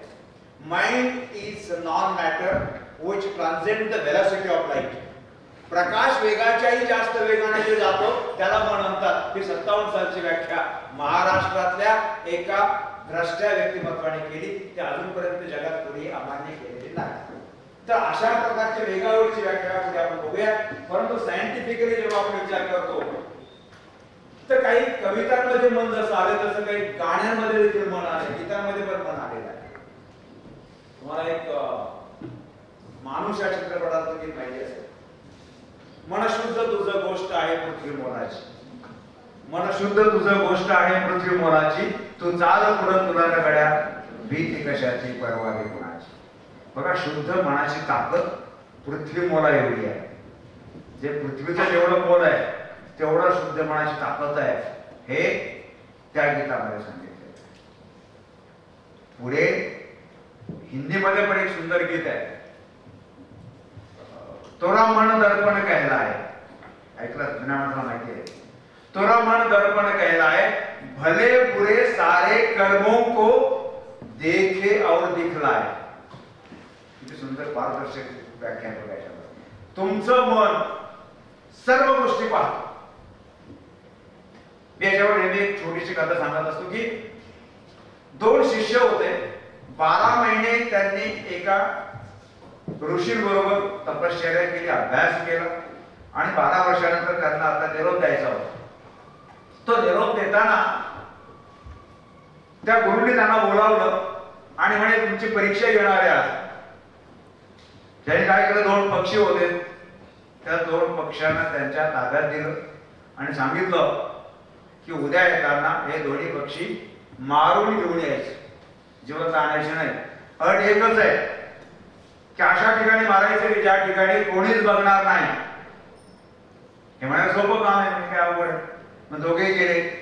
संध्याकाळी एक शिष्य जो होता त्याने पूर्णपणे खोली बंद करून टाकली, पडदे लावले, लाईट बंद केली. आता मला कोण येते, त्या पक्षाला त्याने मारून टाकले. दुसरा विचार करतो काय करावं. दुसऱ्या दिवशी तो बाहेर गेला, इथे कुठे गेला तरी पूर्णपणे भेटायचं. मग जंगलात गेला, अरण्यात गेला, जिथे मनुष्य नाही, चिंपाखोर नाही, अशा ठिकाणी गेला. 5-6 दिवस गेले पण तो काय परत आलाच नाही. 7व्या दिवशी तो परत आला. त्या पहिल्याला बोलवला आणि त्यालाही बोलवला. म्हणजे त्याला विचारतो कसं काय मार. तो दुसरा आला होता, तो जिवंत पक्षी घेऊन आला होता, त्याने मारलंच नव्हतं. पहिल्याला विचारतो कसं काय, तुम्हाला काय रात्री मी खोली बंद केली, अंधार केला, पडदे लावले, कोण नव्हतं, मारून टाकलं. हा म्हणाला की गुरुजी मी 7 दिवस फिरतोय म्हणे, मला असं एकही ठिकाण मला सापडलं नाही की ज्या ठिकाणी माझं मन माझ्या बरोबर नाही. कुठे गेलो तर ते म्हणजे मी कोणीच बघणार नाही अशा ठिकाणी याला मारू शकत नव्हतो, कारण प्रत्येक ठिकाणी माझं मन माझी कृती बघत होतं. ऍक्शन, तुमची प्रत्येक ऍक्शन याला मन हे साक्षीदार असतं. हे काही अध्यात्म नाहीये, हे सायन्स पण आहे. आता आपण पुढच्या यामध्ये जातोय आणि हे जे अब्दुल कलाम जे आहे, मी आतापर्यंत संतांचं बोललो, कवयित्रींचं बोललो, संस्कृतीचं बोललो, अध्यात्माचं बोललो. Now we R entering into the science era. आणि हे सायन्स एरामध्ये जाताना मी ज्यांचं नाव घेतोय, इज द मिसाईल मॅन, ज्यांच्या वैज्ञानिक अभ्यासाबद्दल शंका घेण्याचं काहीच कारण नाही. विंग्स ऑफ फायर किती लोकांना माहिती आहे? विंग्स ऑफ फायर, अग्निपंख यांचं चरित्र आहे. इंडिया 2020 एक पुस्तक आहे. असं तिसरं पुस्तक त्यांनी लिहिलंय, इग्नायटेड माइंड्स नावाचं. आणि या पुस्तकाचा मराठी अनुवाद आलेला आहे, त्याचं नाव आहे प्रज्वलित मने. अवश्य वाचा, खूप छान पुस्तक आहे. या पुस्तकामध्ये अब्दुल कलामांनी मनाबद्दल आणि आत्म्याबद्दल एक वाक्य लिहिलेलं आहे. फार सुंदर वाक्य आहे आणि आपली ताकद सांगणार आहे. प्रज्वलित झालेला आत्मा किंवा प्रज्वलित झालेलं मन हे पृथ्वी, आकाश आणि पाताळ या तिन्ही लोकांच्या मधल्या शक्तीपेक्षाचा जास्त शक्तिमान असा स्रोत आहे. मनाची ताकद, मगाशी तर आपण म्हणतो की पृथ्वी मोलाचं आहे, पण सायन्स असं सांगतं की इट्स अ ट्रिमेंडस एनर्जेटिक. ते किती एनर्जेटिक आहे काय ते आपण आता त्याच्या आकडे पुढे बघूया. परंतु हे सांगण्याचं काम एपीजे अब्दुल कलामांनी केलेलं आहे. Now we R searching the scientific approach about the mind. मन कशाला म्हणायचं? आपण जे बघतो ते मन आहे. आपल्या मेंदूचा भाग आपण बघतो, दॅट इज ग्रे मॅटर. जे जे दिसतो ते मनाच्या पलीकडचं आहे किंवा मनाच्या अलीकडचं आहे, असं म्हणून पलीकडचं दिसत नाही आपल्याला. मनाच्या अलीकडचं दिसतं आपल्याला. याचा अर्थ आपल्या व्यक्तिमत्वामध्ये दोन भाग आहे. आता scientific approach of the personality development हा आपण पुढच्या एक काही थोड्या वेळात संपवणार आहोत. मी जरी 3 तास म्हणतो 3 तास नाही बोलणार तुमच्याशी, कारण तुम्ही जर ऐकायचं नाही ठरवलं तुमच्या मनाने तर मी कितीही इथे ओरडलो त्याचा काही उपयोग होणार आहे का? If you have blocked the doors of the mind, I would not enter into the mind. Unless I enter into your mind, I can't transfer the knowledge from my head to your head. शिक्षणाचा मोठा संदेश आहे, शिक्षणाचा सिद्धांत आहे की जोपर्यंत शिकणाराची इच्छा नसते, बघा तुम्ही काय सांगा, जोपर्यंत शिकणाराची इच्छा नसते तोपर्यंत शिकवणारा शिकवू शकत नाही. व्हेरी सायंटिफिक आहे. आम्हाला रोज वाटतं की आम्ही शिकवतो, असं नाही. ते सर हे फार बिलिंदर लोक आहेत. ते सर त्यांची पुढची क्षमता सांगतो किती मोठी आहे. म्हणजे तुम्हाला असं वाटत असेल की हे काय छान ऐकतात, असं काही नसतं. ते ऐकतात, फक्त ऐकतात असं दाखवतात तुम्हाला बरं वाटलं म्हणून. पण प्रत्यक्षामध्ये फार वेगळं असतं सगळं. ते जग आपल्याला कळत नाही. ते बरं आहे का? कळलं तर आपल्याला त्रास जास्त होतो. त्यामुळे सायंटिफिकली व्यक्तिमत्व म्हणजे काय, पर्सनॅलिटी म्हणजे काय, तर प्रत्येकाच्या लाईव्ह पर्सनॅलिटी म्हणतो, जिवंत व्यक्तिमत्व म्हणजे काय. त्याचे 2 घटक असतात. पहिला घटक म्हणजे शरीर आणि दुसरा घटक असतो तो मन. हे 2 घटक एकत्र आले तरच जिवंत मनुष्य होऊ शकतो. यातला एक जरी ऍब्सेंट असेल तरी जिवंत मनुष्य होऊ शकत नाही. मी फार सोप्या भाषेत सांगतो तुम्हाला. आता हे शरीर आणि मन म्हणजे काय एवढं समजून घेतलं की आपण एनर्जीकडे जाऊ आणि मग आपल्याला कळेल की शरीर हे जड आहे, मन हे अजड आहे. जड आणि अजडाच्या व्याख्या काय केलेल्या आहेत? जड मीन्स मॅटर आणि अजड म्हणजे नॉन मॅटर. मॅटर नॉन मॅटरच्या व्याख्या ज्या आहेत त्या अतिशय सोप्या भाषेत समजून घेऊ. तुम्ही आता इथे MBA MCA आला याचा अर्थ 12वी सायन्स वगैरे झालेला असतात तुमचं, झालेला असेल 12वी सायन्स. ग्रॅज्युएशन पण काहींचं इंजिनिअरिंग, काहींचं इकडे सायन्स कडचं किंवा कॉमर्स कडचं असं असेल ना. मग थोडंफार विज्ञान आपल्याला कळायला हरकत नाही. मॅटर आणि नॉन मॅटरच्या अतिशय साध्या व्याख्या बियॉन्ड आइन्स्टाईन नावाच्या पुस्तकामध्ये दिलेल्या आहेत. बियॉन्ड आइन्स्टाईन पुस्तकामध्ये असं 115 पानावर काहीतरी डेफिनेशन दिसेल. त्यात असं म्हटलंय की matter is that thing which has a speed less than light matter म्हणजे प्रकाश वेगापेक्षा कमी वेगाच्या अणु रेणूंपासून तयार झालेली वस्तू. Non matter is that thing which has a speed more than light. बस एवढंच फरक. म्हणजे अजड म्हणजे प्रकाश वेगापेक्षा जास्त वेग असणार आणि जड म्हणजे प्रकाश वेगापेक्षा कमी वेग असणार. इतकी साधी व्याख्या आहे. जडाला दुसरे अजून कॅरेक्टर्स आहे, हे लक्षण आहे. जडाला बाह्य बल लावल्याशिवाय जडाची हालचाल होत नाही. सोपं आहे की नाही? म्हणजे बाह्य बल लावल्याशिवाय हालचाल होत नाही याचा अर्थ काय? तर समजा हे टिपॉय आहे, ती बाटली आहे, ती खुर्ची आहे, तो डायस आहे. या सगळ्या वस्तू कोणीतरी हलवल्याशिवाय हलणार नाही. म्हणजे ते जड आहे. समजा मी आता इथं बोलतोय, मला इथपर्यंत गेलो आणि मला तहान लागली आणि मी त्या बाटलीला सांगितलं की इकडे ये, मला तहान लागली. येईल कधी? मला जावं लागेल, त्याला बाह्य बल लाव. Unless it is moved it can't move. जोपर्यंत हलवली जात नाही तोपर्यंत हलणार नाही. त्याला जड म्हणतात. आपलं शरीर हे जड आहे. बस एवढीच व्याख्या सांगायची. म्हणजे ते आपोआप हलेल का? नाही. त्याला हलवणारा कोणीतरी वेगळा आहे, त्याला चालवणारा कोणीतरी वेगळा आहे. चालविता धणी कोण आहे असं संतांनी विचारलं आणि तो चालविता धणी एनर्जी आहे असं विज्ञानाने सांगितले. त्यांनी पण सांगितलं, त्यांच्या भाषेत सांगितलं होतं. तर चालविता, हलविता, बोलविता धणी हा वेगळा आहे, तू नाहीये हे जेव्हा आपण सांगतो तेव्हा ते मन असतं. आता शरीर हे जड आहे आणि अजड आहे. तर जड आणि अजडाच्या व्याख्येचं मी तुम्हाला सांगितलं. पण पुढे आपल्याला आपल्या एनर्जीकडे जायचं. मग आपली जी शक्ती आहे, ही व्यक्तिमत्वाचा एक भाग आहे. ही शक्ती नेमकी कोणापाशी असते? ती शरीरापाशी असते किंवा मनापाशी असते? एवढाच प्रश्न. काय वाटतं तुम्हाला? तुम्ही जी हालचाल करता, तुम्ही जे कार्य करता, तुम्ही कुठलं तरी कृती पूर्ण करता, त्यासाठी तुम्हाला शक्ती लागते की नाही? आपोआप होत असतं. उठायला वेगळी शक्ती लागते, बसायला शक्ती लागते, पापणी हलवायला पण शक्ती लागते. कुठलीच मुवमेंट तुमची एनर्जी शिवाय होत नाही. मग ही शक्ती कोणापाशी असते? काय सांगतोय? शरीरापाशी असते का मनापाशी असते? एवढं मागायचं. मनापाशी असते. समजा मी असा एक हात जोरात मारला समजा, तर माझ्या हाताची ताकद आहे की नाही? आहे की नाही? हातात ताकद माझ्या.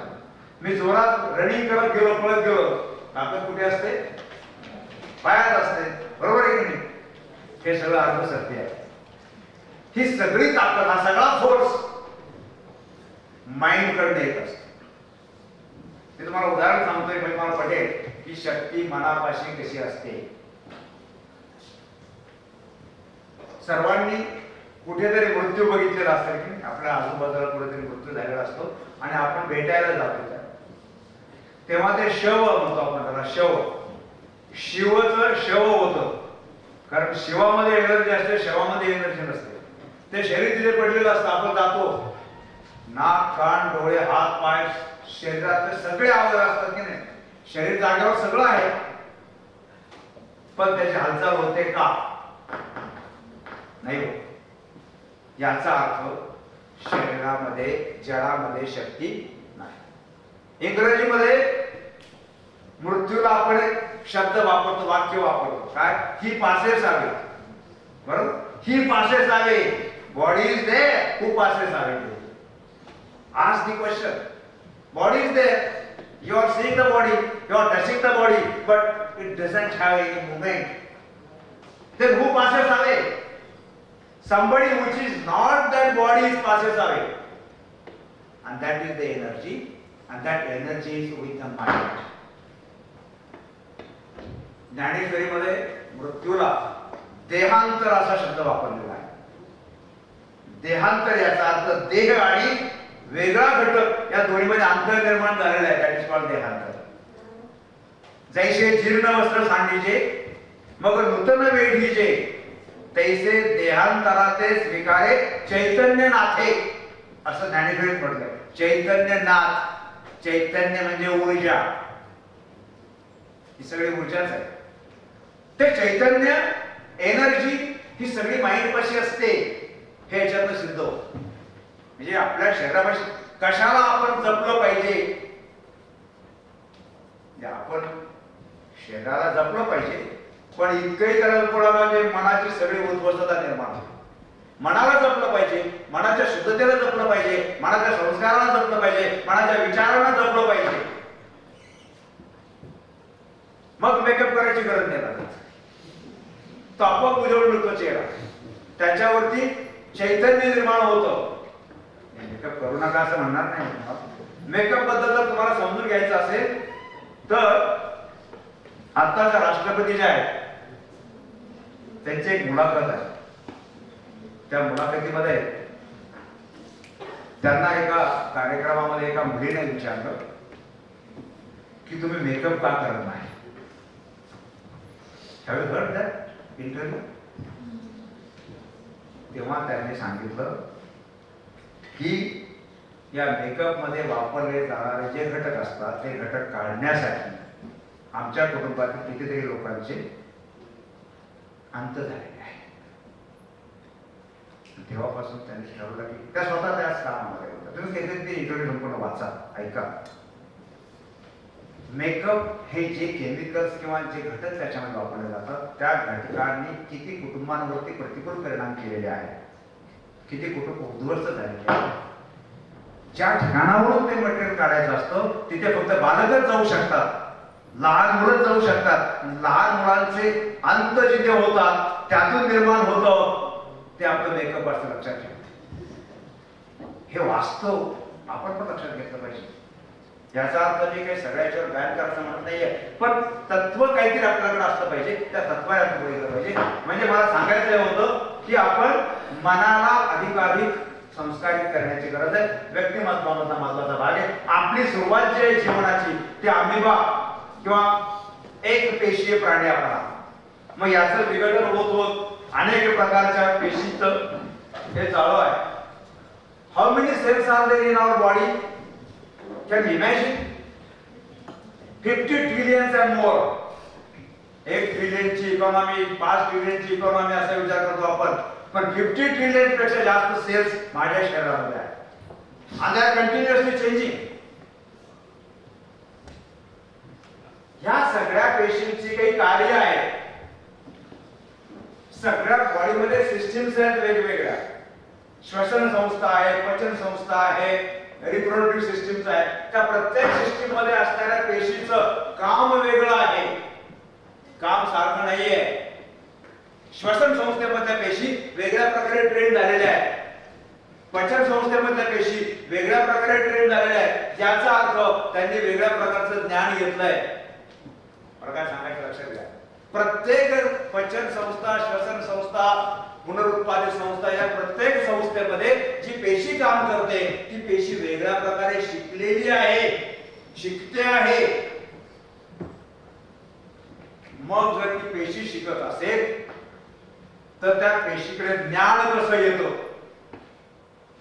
फार सोपे प्रश्न आहेत पण अवघड उत्तर आहे त्याचे. आणि ज्ञानाचा आणि मनाचा जवळचा संबंध आहे.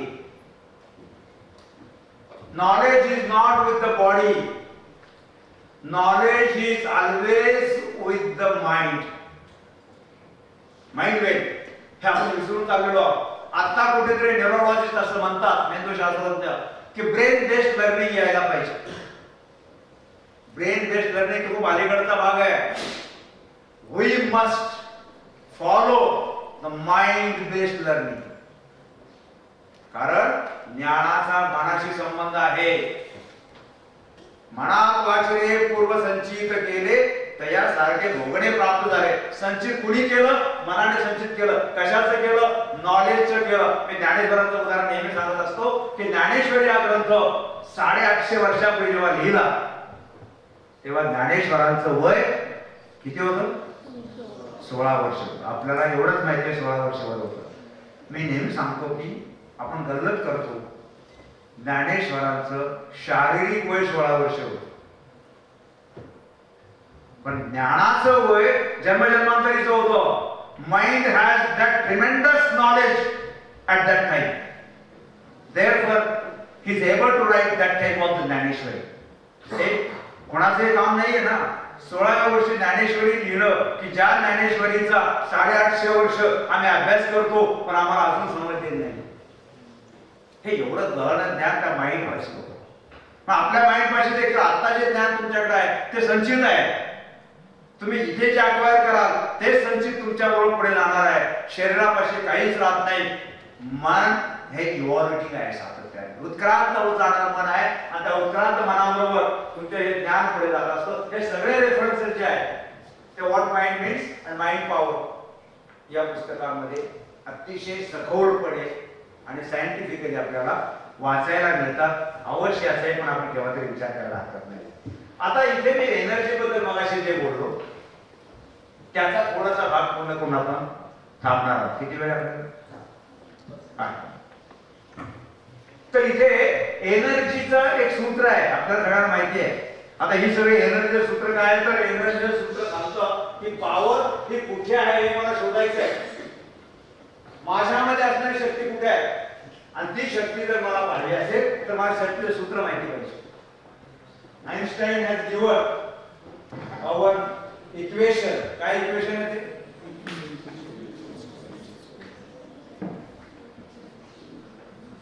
हेच आहे का? E is equal to energy is equal to what is m and what is c square? Mass multiplied by what is c? It is the velocity of light. बरोबर? प्रकाश वर्ग, प्रकाश वेगाचा वर्ग गुणिले मास, दॅट इज एनर्जी. आता इथे आपल्या शरीराचा आणि एनर्जी संबंध काय सांगतो? मगाशी डेफिनेशन सांगताना मला सांगितलं की प्रकाश वेगापेक्षा कमी वेगाने जाणारे ते जड आणि प्रकाश वेगापेक्षा जास्त वेगाने जाणारे ते अजड. इथे मनाची व्याख्या जी आहे ती इंग्रजीमध्ये तुम्हाला मी सांगितली. माइंड इज नॉन मॅटर, अजड आहे. Mind is non matter which transcend the velocity of light, जे प्रकाश वेगाच्या पलीकडे जातो.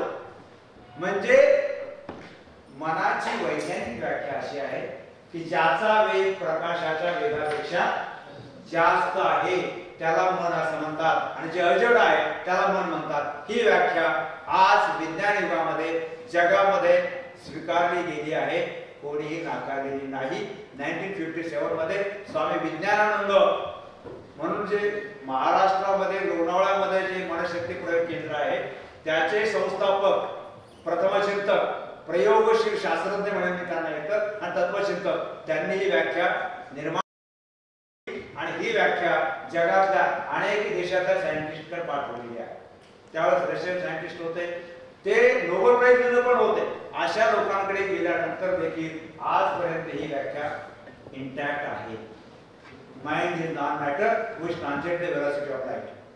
आता हे जे काही प्रकाश वेगाच्या जास्त जाणारं मन आहे हे सिद्ध कसं करायचं? लोक म्हणतात जे डोळ्यांना दिसतं, जे डोळ्यांना दिसतं तेच आम्ही मान्य करतो, जे दिसत नाही ते आम्ही मान्य करत नाही, असं म्हणणारे बुद्धिवादी खूप आहेत. अशा बुद्धिवाद्यांना आम्ही नेहमी सांगतो की आपल्याकडे मराठी विश्वकोश आहे, साधारण 10वा खंड आणि त्यात 181 नंबरचं पान. या पानावरती विश्वाची रचना दिलेली आहे आणि त्या विश्वाच्या रचनेत असं लिहिलेलं आहे की हे जे जग आहे यापैकी फक्त 10% जग डोळ्यांना दिसतं, 90% जग आपल्याला दिसत नाही, कारण ते आपल्या डोळ्याची मर्यादा आहे. आमच्यासारखे काही लोकांना चष्मा लावल्याशिवाय दिसत नाही, ही डोळ्यांची मर्यादा आहे. काही दिवसांनी ते पण आम्हाला ते पण दिसणार नाही का? तर डोळ्यांची मर्यादा आहे. डोळ्याने किती दिसतं तर डोळ्यांना फक्त सप्तरंगाचा स्पेक्ट्रम दिसतो, ताना पिळी निभाजा. किती 42 अँगस्ट्रॉम ते 72 अँगस्ट्रॉम हा पट्टा आहे, त्याच्या सप्तरंग आहे. त्याच्या अलीकडे अतिनील किरण आणि त्याच्या पलीकडे इन्फ्रारेड रेज हे डोळ्यांना दिसत नाही. म्हणजे तुमची दृष्टी फक्त सप्तरंगापुरती आहे आणि सप्तरंगाचा प्रकाशाचा खूप जवळचा संबंध आहे. इथे जड म्हणजे शरीर, अजड म्हणजे मन, पण ह्या मनाचा वेग प्रकाशापेक्षा जास्त आहे. हे सिद्ध कसं करता येतं? तुम्हाला माहिती आहे की प्रकाशाचा वेग किती आहे? कधीतरी परीक्षेत दिला असेल ना, speed of the light. Okay, approximately 3 lakh kilometre per second. म्हणजे आपली मोटरसायकल किती जाते? 50-40 ताशी. भारत क्रम असेल आणि बुलेट गाडी असेल तर मग ते आवाज वाढवत 80-90 किलोमीटर जाते पर आवर. म्हणजे आपली गाडी आली एकदा इतरांना कळायला पाहिजे ना, म्हणून काही ते सायलेन्सर काढून जातात. त्यांचं सायलेन्सरचं काय करावं हाच प्रश्न आहे. एनिवे, सांगण्याचा मुद्दा असा होता की आपल्या गाडीचा स्पीड, 4 व्हीलरचा स्पीड तासावर मोजतो आपण. इथे सेकंदाचा स्पीड 3 लाख किलोमीटर आहे पर सेकंद. 3 लाख किलोमीटर वेगाने सूर्यप्रकाश हा जात असतो. पृथ्वी आणि सूर्याचं अंतर किती? 15 कोटी किलोमीटर. सूर्यापासून निघालेला प्रकाश किरण पृथ्वीवर यायला किती वेळ लागतो?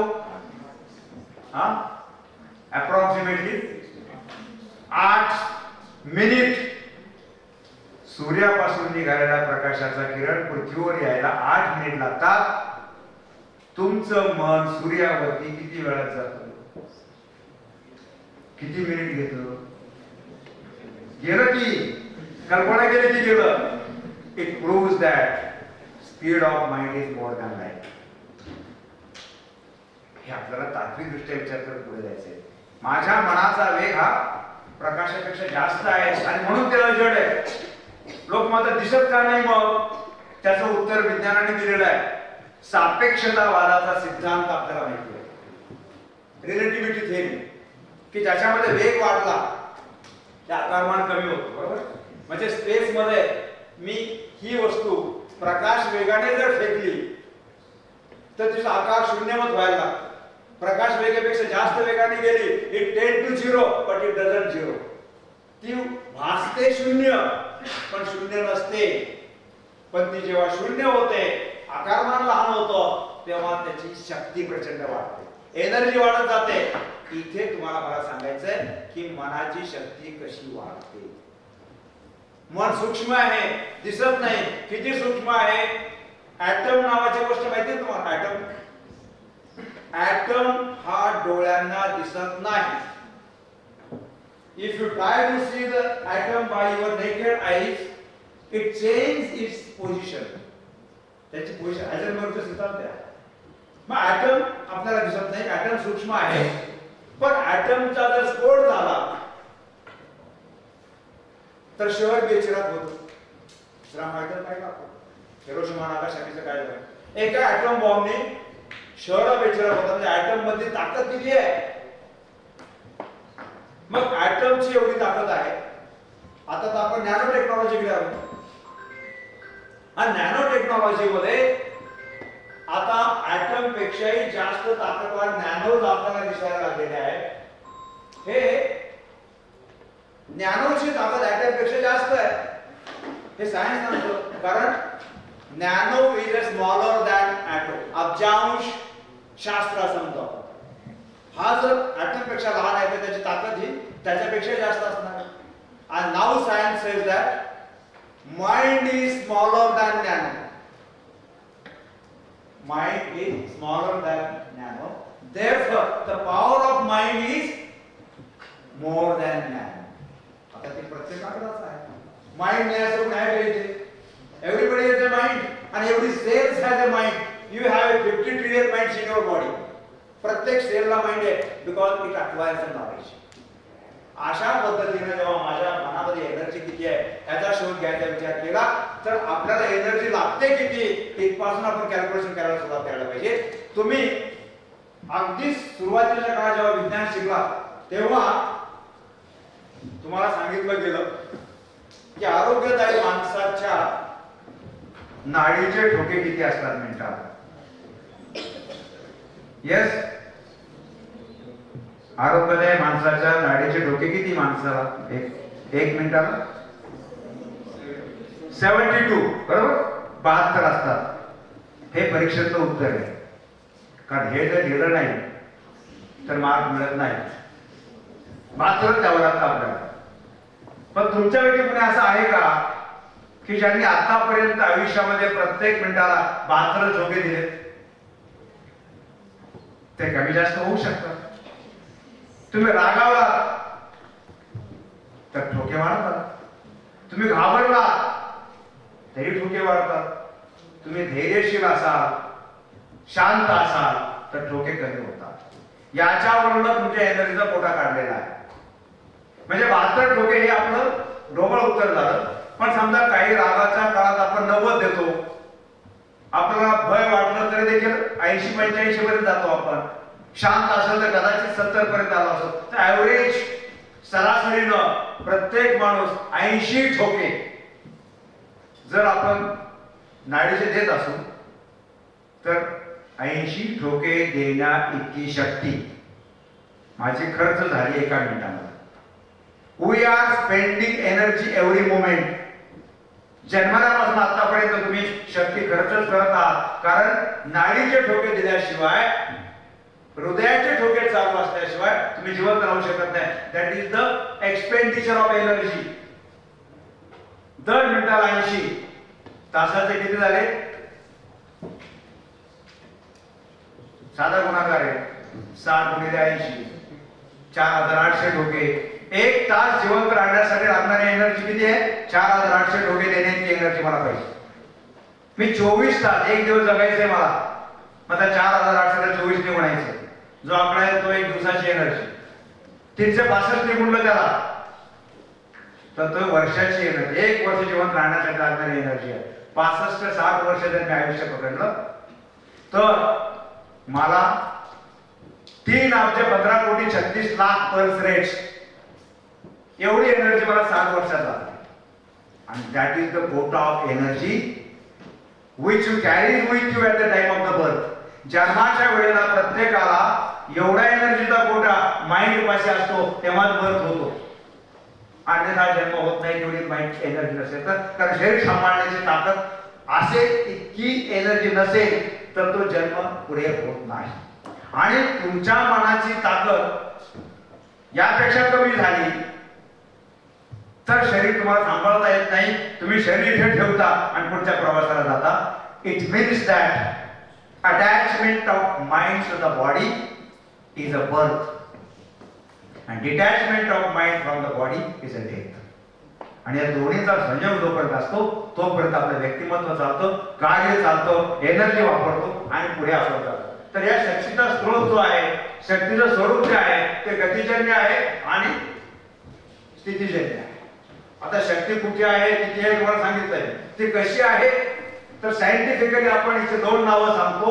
एक आहे स्थितिजन्य म्हणजे पोटेन्शियल एनर्जी आणि कायनेटिक एनर्जी. हे दोन्ही प्रकार आपल्या शरीरामध्ये आहेत.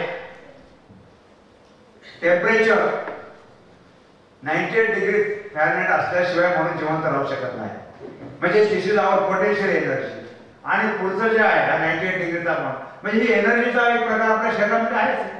दुसरी एनर्जी आहे कायनेटिक एनर्जी, गतिजन्य. म्हणजे नाडीचे ठोके, हृदयाचे ठोके, रेस्पिरेटर हे सगळं जे चालू आहे आपलं, ती म्हणजे आपली गतिजन्य ऊर्जा. स्थितिजन्य ऊर्जेचं रूपांतर गतिजन्य ऊर्जेमध्ये होत राहतं आणि आपलं जीवन चालू राहतं. अशा पद्धतीनं हे मेजर जे आपण करतो त्याला आम्ही नाडीचे ठोके, हृदयाचे ठोके, हे सगळं एक्सपेंडिचर ऑफ एनर्जी आपला. किती साठ्यामधून 3,15,36,00,000 पल्स रेट दर मिनिटाला मी खर्च करत आलेलो आहे. मी आता 67 वर्ष माझी एनर्जी वापरली. 3 अब्जामध्ये किती खर्च केले, हे मी किती काळ शांत राहिलो, किती काळ रागावलो, किती काळ मी भयामध्ये घालवलं याच्यावर अवलंबून आहे. पल्स रेट वाढला की एनर्जी जास्त तुमचं लाईफ स्पॅन करेल हे निश्चित लक्षात. कारण you R spending more than what you require. व्यक्तिमत्वाचा समतोल करायचा असेल तर शक्तीचा समतोल करायला पाहिजे. हा सर्च आपला आहे या ठिकाणी. तुमच्यातलं सर्चिंग काय करायचंय तर मला तुमचा रंग नको, उंची नको, वजन नको, बाकी काही नको आहे. तुमच्यातलं पोटेन्शियल फक्त करायचंय आणि that is measured in terms of the energy. हा महत्त्वाचा आहे. हा हृदयाच्या ठोक्याचा आलेख असतो. नंतर भावना आणि गती यांचा संबंध असतो. Emotions R always related to the motion. Emotion मध्येच मोशन आहे. इमोशन बदलते की मोशन बदलते आणि म्हणून गती, वेगवेगळ्या भावना आणि चेहरा यांचा संबंध इथे आपल्याला या प्रत्येक भावनेमध्ये आपण एक्सपेंडिचर वेगळा करत असतो एनर्जीचा. आणि त्याचा माझ्या व्यक्तिमत्वाशी संबंध आहे. आता गती आणि शक्ती संबंध जो आहे, मी मगाशी विचार केला की न्यूरोलॉजिस्ट सांगतात की प्रत्येक ब्रेन मध्ये, प्रत्येक माणसाच्या ब्रेन मध्ये 10 प्रकारचे वेव्हज आहेत. Alpha, beta, theta, gamma. आता त्याच्यापैकी 4च मी जे विचार केला की वरची जी आहे ते थीटा वेव्हज आहे, अल्फा वेव्हज आहे, बीटा वेव्हज आहे आणि गॅमा वेव्हज आहे. आता आपण कल्चर कडनं विज्ञानाकडे आलो. हे सायंटिफिकली एवढ्यासाठी की आता एक्सपेरिमेंट सगळं चालू आहे. याचा अभ्यास केला तर आपल्याला कळेल की आपण किती एक्सपेंडिचर खर्च करतो. म्हणजे आपण जेव्हा बोलतो किंवा एखादी कृती करतो तेव्हा प्रत्येक विचाराच्या वेळेस ब्रेनच्या ब्रोकाज एरियामधनं वेव्हज बाहेर टाकतो आपण आणि ती वेव्हज म्हणजे एक्सपेंडिचर ऑफ द एनर्जी आहे. ती एनर्जी वेव्हज मध्ये कशी मोजतात तर longer the wave shorter the किंवा त्याला मी लेस एक्सपेंडिचर फ्रॉम द रेडिएशन आणि shorter the wave greater the energy expenditure from the radiation. हे आता विज्ञानाचा फिजिक्सचा नियम आहे. मग आमची बीटा वेव्ह जी आहे ही बीटा वेव्ह कधी निर्माण होते, अल्फा वेव्ह कधी निर्माण होते हे आम्हाला कळत असतं. याच्यावरती आता खूप प्रयोग झालेले आहेत. आपण मेडिटेशन जेव्हा करतो किंवा आपण शांत जेव्हा बसतो तेव्हा अल्फा वेव्ह निर्माण होतात आणि अल्फा वेव्ह ही तिची वेव्हलेंथ जी आहे ती किती आहे 10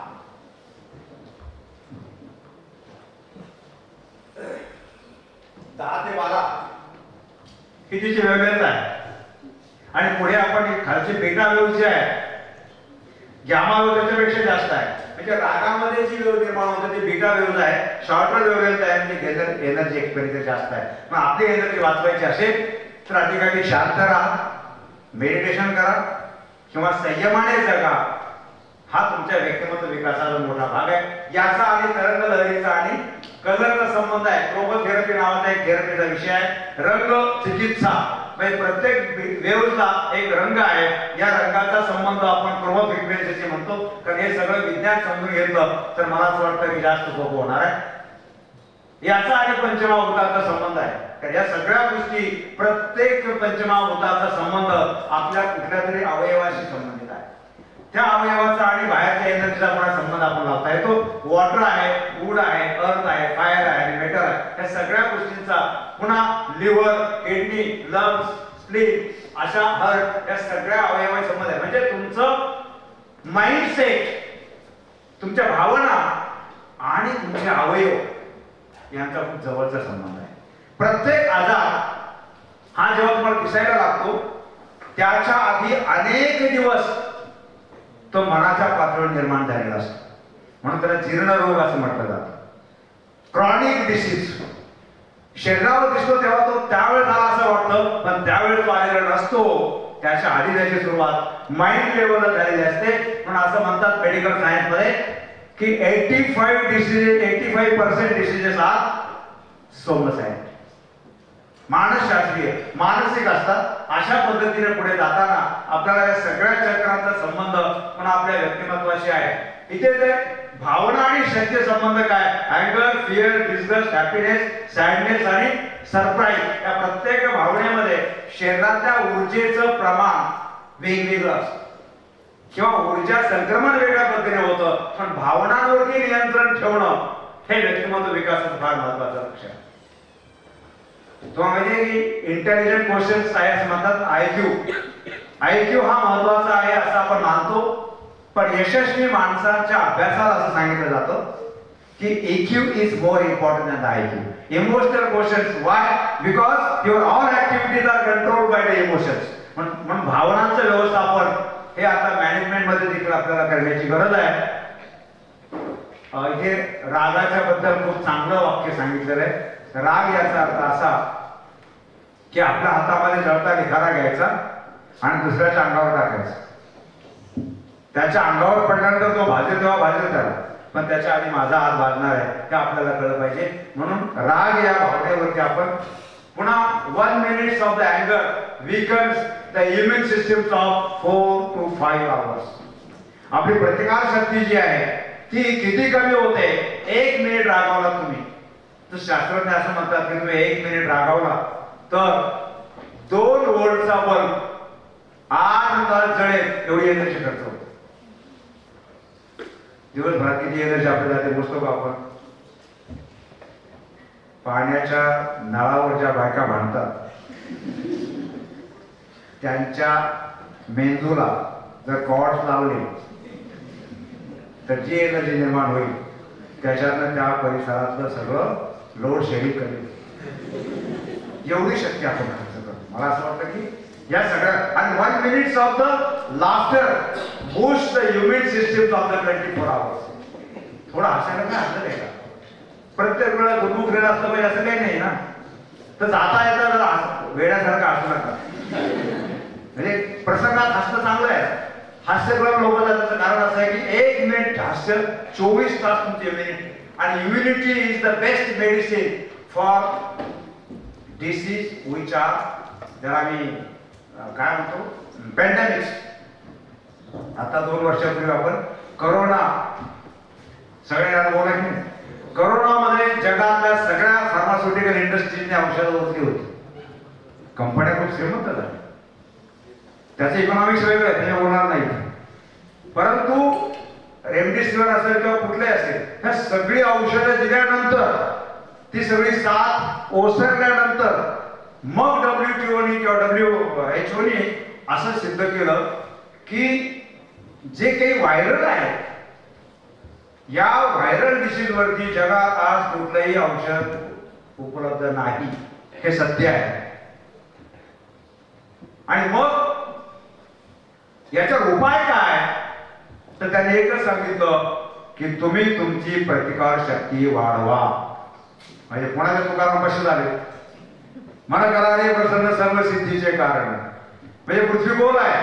त्यांनी सगळं प्रयोग करून एक्सपेरिमेंट करून सांगितलं की you boost your immunity power and the best medicine of the immunity power is the laughter. हे तुमच्याकडे आहे, स्वस्त आहे, फुकट आहे, ते करायला हरकत नाहीये. Faith is a kind of human system filtering our fears that otherwise would penalize all activity. म्हणजे आपल्या ऍक्टिव्हिटी बूस्ट करायच्या असतील तर सायंटिफिक वे काय? सेल्स इन युअर बॉडी किती आहे? 50 ट्रिलियन्स पेक्षा जास्त आहे. The cells in your body react to the everything that your mind says. तुमचं मन जे म्हणतात जे विचार मनामध्ये येतात त्याच्या सगळ्या रिॲक्शन सेल्स वर येतात. म्हणून बुद्धांनी म्हटलं होतं संस्कृतीमध्ये काय सांगितलं? What you think you become. तुम्ही जे विचार करता म्हणजे मुद्दाम कल्चर पासून विज्ञानापर्यंत म्हणाले आहे. सायन्स मध्ये सांगतंय the cells in your body react to everything that your mind says. Negativity brings down your immune system. Mind your mind. Think happy thoughts. हा एक संदेश तुम्ही तुमच्यावर घेऊन गेला पाहिजे. 10 benefits of meditation तुम्ही करून बघा. वाचायला सगळीकडे मिळेल. तुम्ही जर गुगलमध्ये गेला सगळं सर्च मिळेल. पण गांधीजी म्हणाले होते करके देखो. ऐकून उगाच सोडून दिला असं करू नका. एक्सपेरिमेंट करा, प्रयोग करा. तर विज्ञानामध्ये आपल्याला त्याचे मनाला प्रसन्न का करायचं? तर प्रेरणा, सुख, समाधान, आत्मविश्वास, यश, आनंद, स्वास्थ्य आणि संपूर्ण आरोग्य या गोष्टी आपल्याला या सगळ्या प्रसन्नतेतून मिळतात. आणि ते कसं करायचं? मन आणि ज्ञान यांचा संबंध मी सांगितला. मन आणि ज्ञानेंद्रियाचा संबंध आहे. डोळा, कान, नाक, जीभ आणि त्वचा या ज्ञानेंद्रियाच्या माध्यमाने अधिकाधिक चांगलं ज्ञान मनापर्यंत पोहोचवा. तोच मन प्रसन्न करण्याचा तुमचा एक भाग आहे. आणि हेच आमच्या संस्कृतीने सांगितलेलं आहे. मी जे सांगितलं की मनाला ज्ञानेंद्रियाकडून चांगले विचार द्या, चांगलं ज्ञान द्या. तेच अध्यात्माने सांगितलं घेई घेई माझे वाचे गोड नाम विठोबाचे. डोळे तुम्ही पहारे सुख पहा विठोबाचे मुख. तुम्ही ऐकारे कान माझ्या विठोबाचे गुण. मनात येथे धाव घेई राहे विठोबाच्या पायी. तुका म्हणे जीवा नको सोडूया केशवा. म्हणजे एक चित्त व्हा, चांगले विचार बघा. हे अध्यात्माने सांगितलं. सायन्स देखील तेच सांगतंय. तुम्हाला कोणाचं ऐकायचंय तुम्ही ठरवा, पण ऐका, कारण त्याच्यात तुमचं भलं आहे. शेवटी एकच सांगतो, when I is replaced by we. अहम माणसामध्ये फार असतो. मी केलं हे माझं आहे. मीच बघणार आहे. अरे तू म्हणत जेव्हा जातोस तेव्हा काहीच बरोबर नसतं, सगळं जागेवर असतं. पण मी केलं म्हणत आयुष्यभर जगायचं, अहंकाराने जगायचं. कोणी बोललं तर प्रचंड दुःख होतं आपल्याला. हे समतोल मनाचा साध्य आला तर इथे आपल्याला आयच्या ऐवजी वी आपण करूयात. स्किल मध्ये मला मागाशी ग्रुप ऍक्टिव्हिटी सांगितलं की नाही, तिथे आनंद आहे तुम्हाला. आणि अशा पद्धतीनं when I is replaced by the we, even illness becomes a wellness. तुमचे आजार घालवण्याचा हा एक चांगला उत्तम उपाय आहे. अशा पद्धतीनं जेव्हा तुम्ही मनाला प्रसन्न करा तेव्हा मला असं वाटतं की तुमचा शोध तुम्हाला लागणार आहे. सर्च युअरसेल्फ म्हणजे काय तर माझ्या आतमध्ये डोकावून माझ्या एनर्जीचा शोध घेणं, माझ्या शक्तीचा शोध घेणं आणि ही शक्ती माझ्या करिअरसाठी वापरणं, माझ्या उन्नतीसाठी वापरणं आणि भविष्यातल्या माझ्या प्रगतीसाठी, कुटुंबाच्या प्रगतीसाठी, समाजासाठी वापरणं असा त्याचा अर्थ आहे. त्याच्यासाठी तुम्हा प्रत्येकाला आता चांगल्या विचाराने उठावं लागणार आहे. आपण बसलेलो आहोत सगळे, काही तर झोपलेले आहे. झोपलेल्याने उठा, जागे व्हा आणि समाजासाठी, आपल्यासाठी, कुटुंबासाठी अत्यंत प्रामाणिकपणे सकारात्मक पद्धतीचं काम करा. तुम्हा सर्वांना माझ्याकडून भविष्यातील उज्ज्वल यशासाठी मनपूर्वक शुभेच्छा देतो आणि या ठिकाणी थांबतो.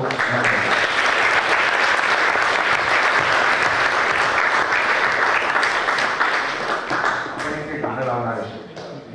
मी तरुणांसाठी एक गाणं गीत केलं, कविता लिहिली, कोणाच्या संगीतकाराने त्याचं गाणं केलं आणि छानपैकी गायलंय.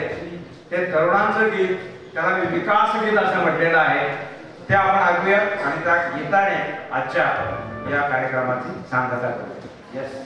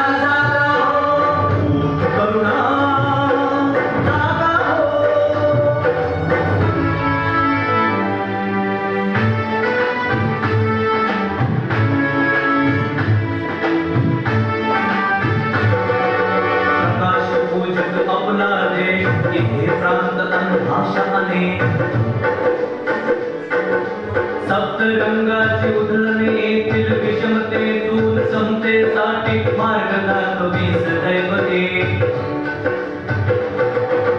सप्तसुरांच्या वैविध्यातून सुरमालेची उंपण करण्यात तुझा अनुराधा हो.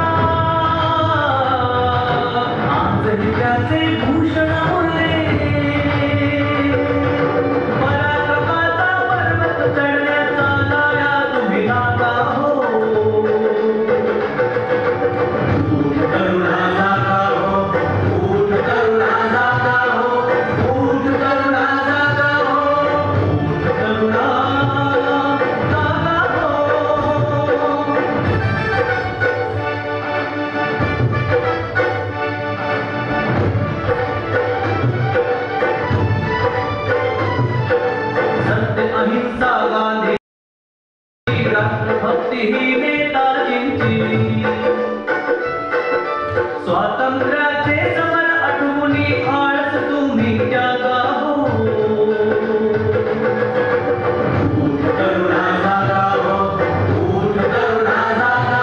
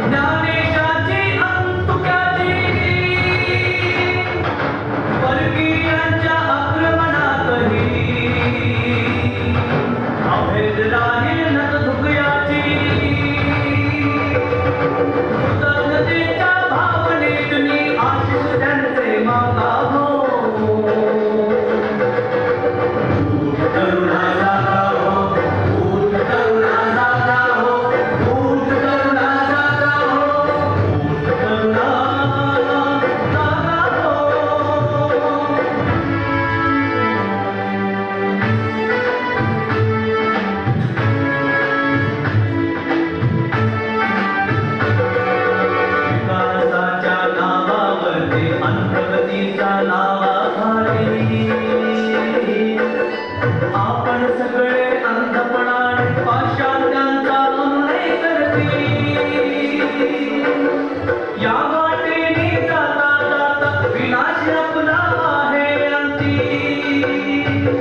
हो या वाटेने जाता जाता विनाश आपला आहे अंती. या साऱ्याचे भान राखुनी, या साऱ्याचे भान राखुनी समतेसाठी शक्ती आपली खर्च कराया लागा हो. उठ करुणा जागा हो, उठ करुणा जागा हो, उठ करुणा जागा हो, उठ करुणा जागा हो, उठ करुणा जागा हो, उठ करुणा जागा हो, उठ करुणा जागा हो.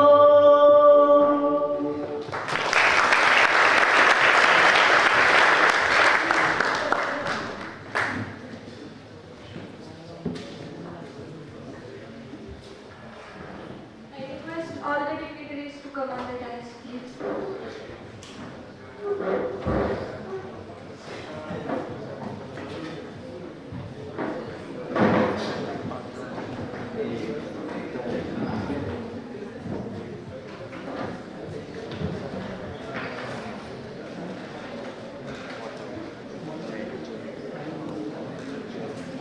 Thank you so much, sir, for your inspiring and thought-provoking words. Your insights have given us a fresh perspective on self-discovery and personal growth. We are truly honored to have the opportunity to listen to your valuable thoughts. Your words will certainly stay with us as we strive to apply the lessons we have learned today in our own lives. On behalf of everyone, I extend our heartfelt gratitude for taking the time to be with us and for sharing such a powerful message. To further enrich this experience, we will now open the floor for a question and answer session. This is your opportunity to ask questions, seek advice, and clarify any points from the speech. Questions? The floor is open for the Q&A. It has no time limit at all. Questions in any language. Yeah, any language. तुम्हारा ही रास्ते. I think no questions. As we near the conclusion of today's event, it's time to express our gratitude to everyone who made this program a success. For the formal vote of thanks, I now invite Amisha Kumbhar from MBA Second to come forward and extend our appreciation to the dignitaries, organizers, and for all those who contributed to this wonderful event.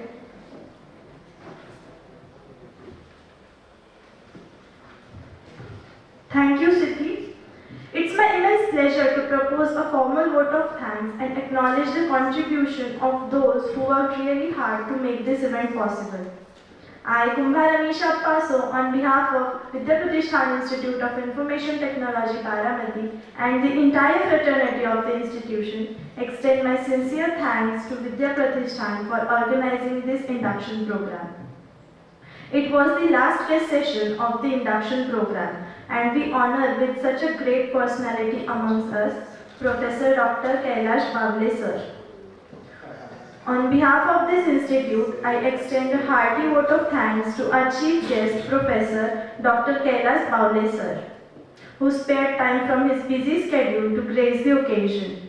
Today we had an opportunity to hear your thoughts, and this will surely encourage us in our future endeavors. Your thoughts have enlightened our mind and have shown us a new path. Today we have got a lot of information which will truly help us in our life. We have no words to offer gratitude for your valuable presence here. You gave deep insight into the topics and revealed some interesting facts. I also want to extend thanks to Vidya Pratishthan, Dr. Anand Deshmukh sir, Director of VIIT, Dr. Sagar Nimbarkar sir, HOD of MBA, Dr. Santosh Parak sir, HOD of MCA, Professor Ajit Adsur sir, Teaching and Non-Teaching Staff. An event like this cannot happen overnight.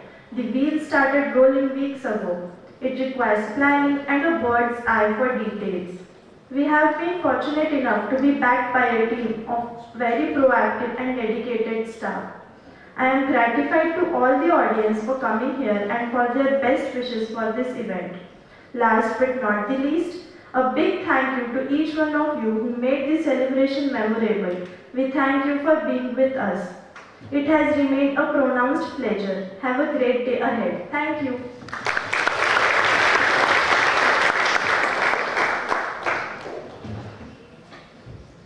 Thank you, Amisha. I request everyone to come forward for the group photo.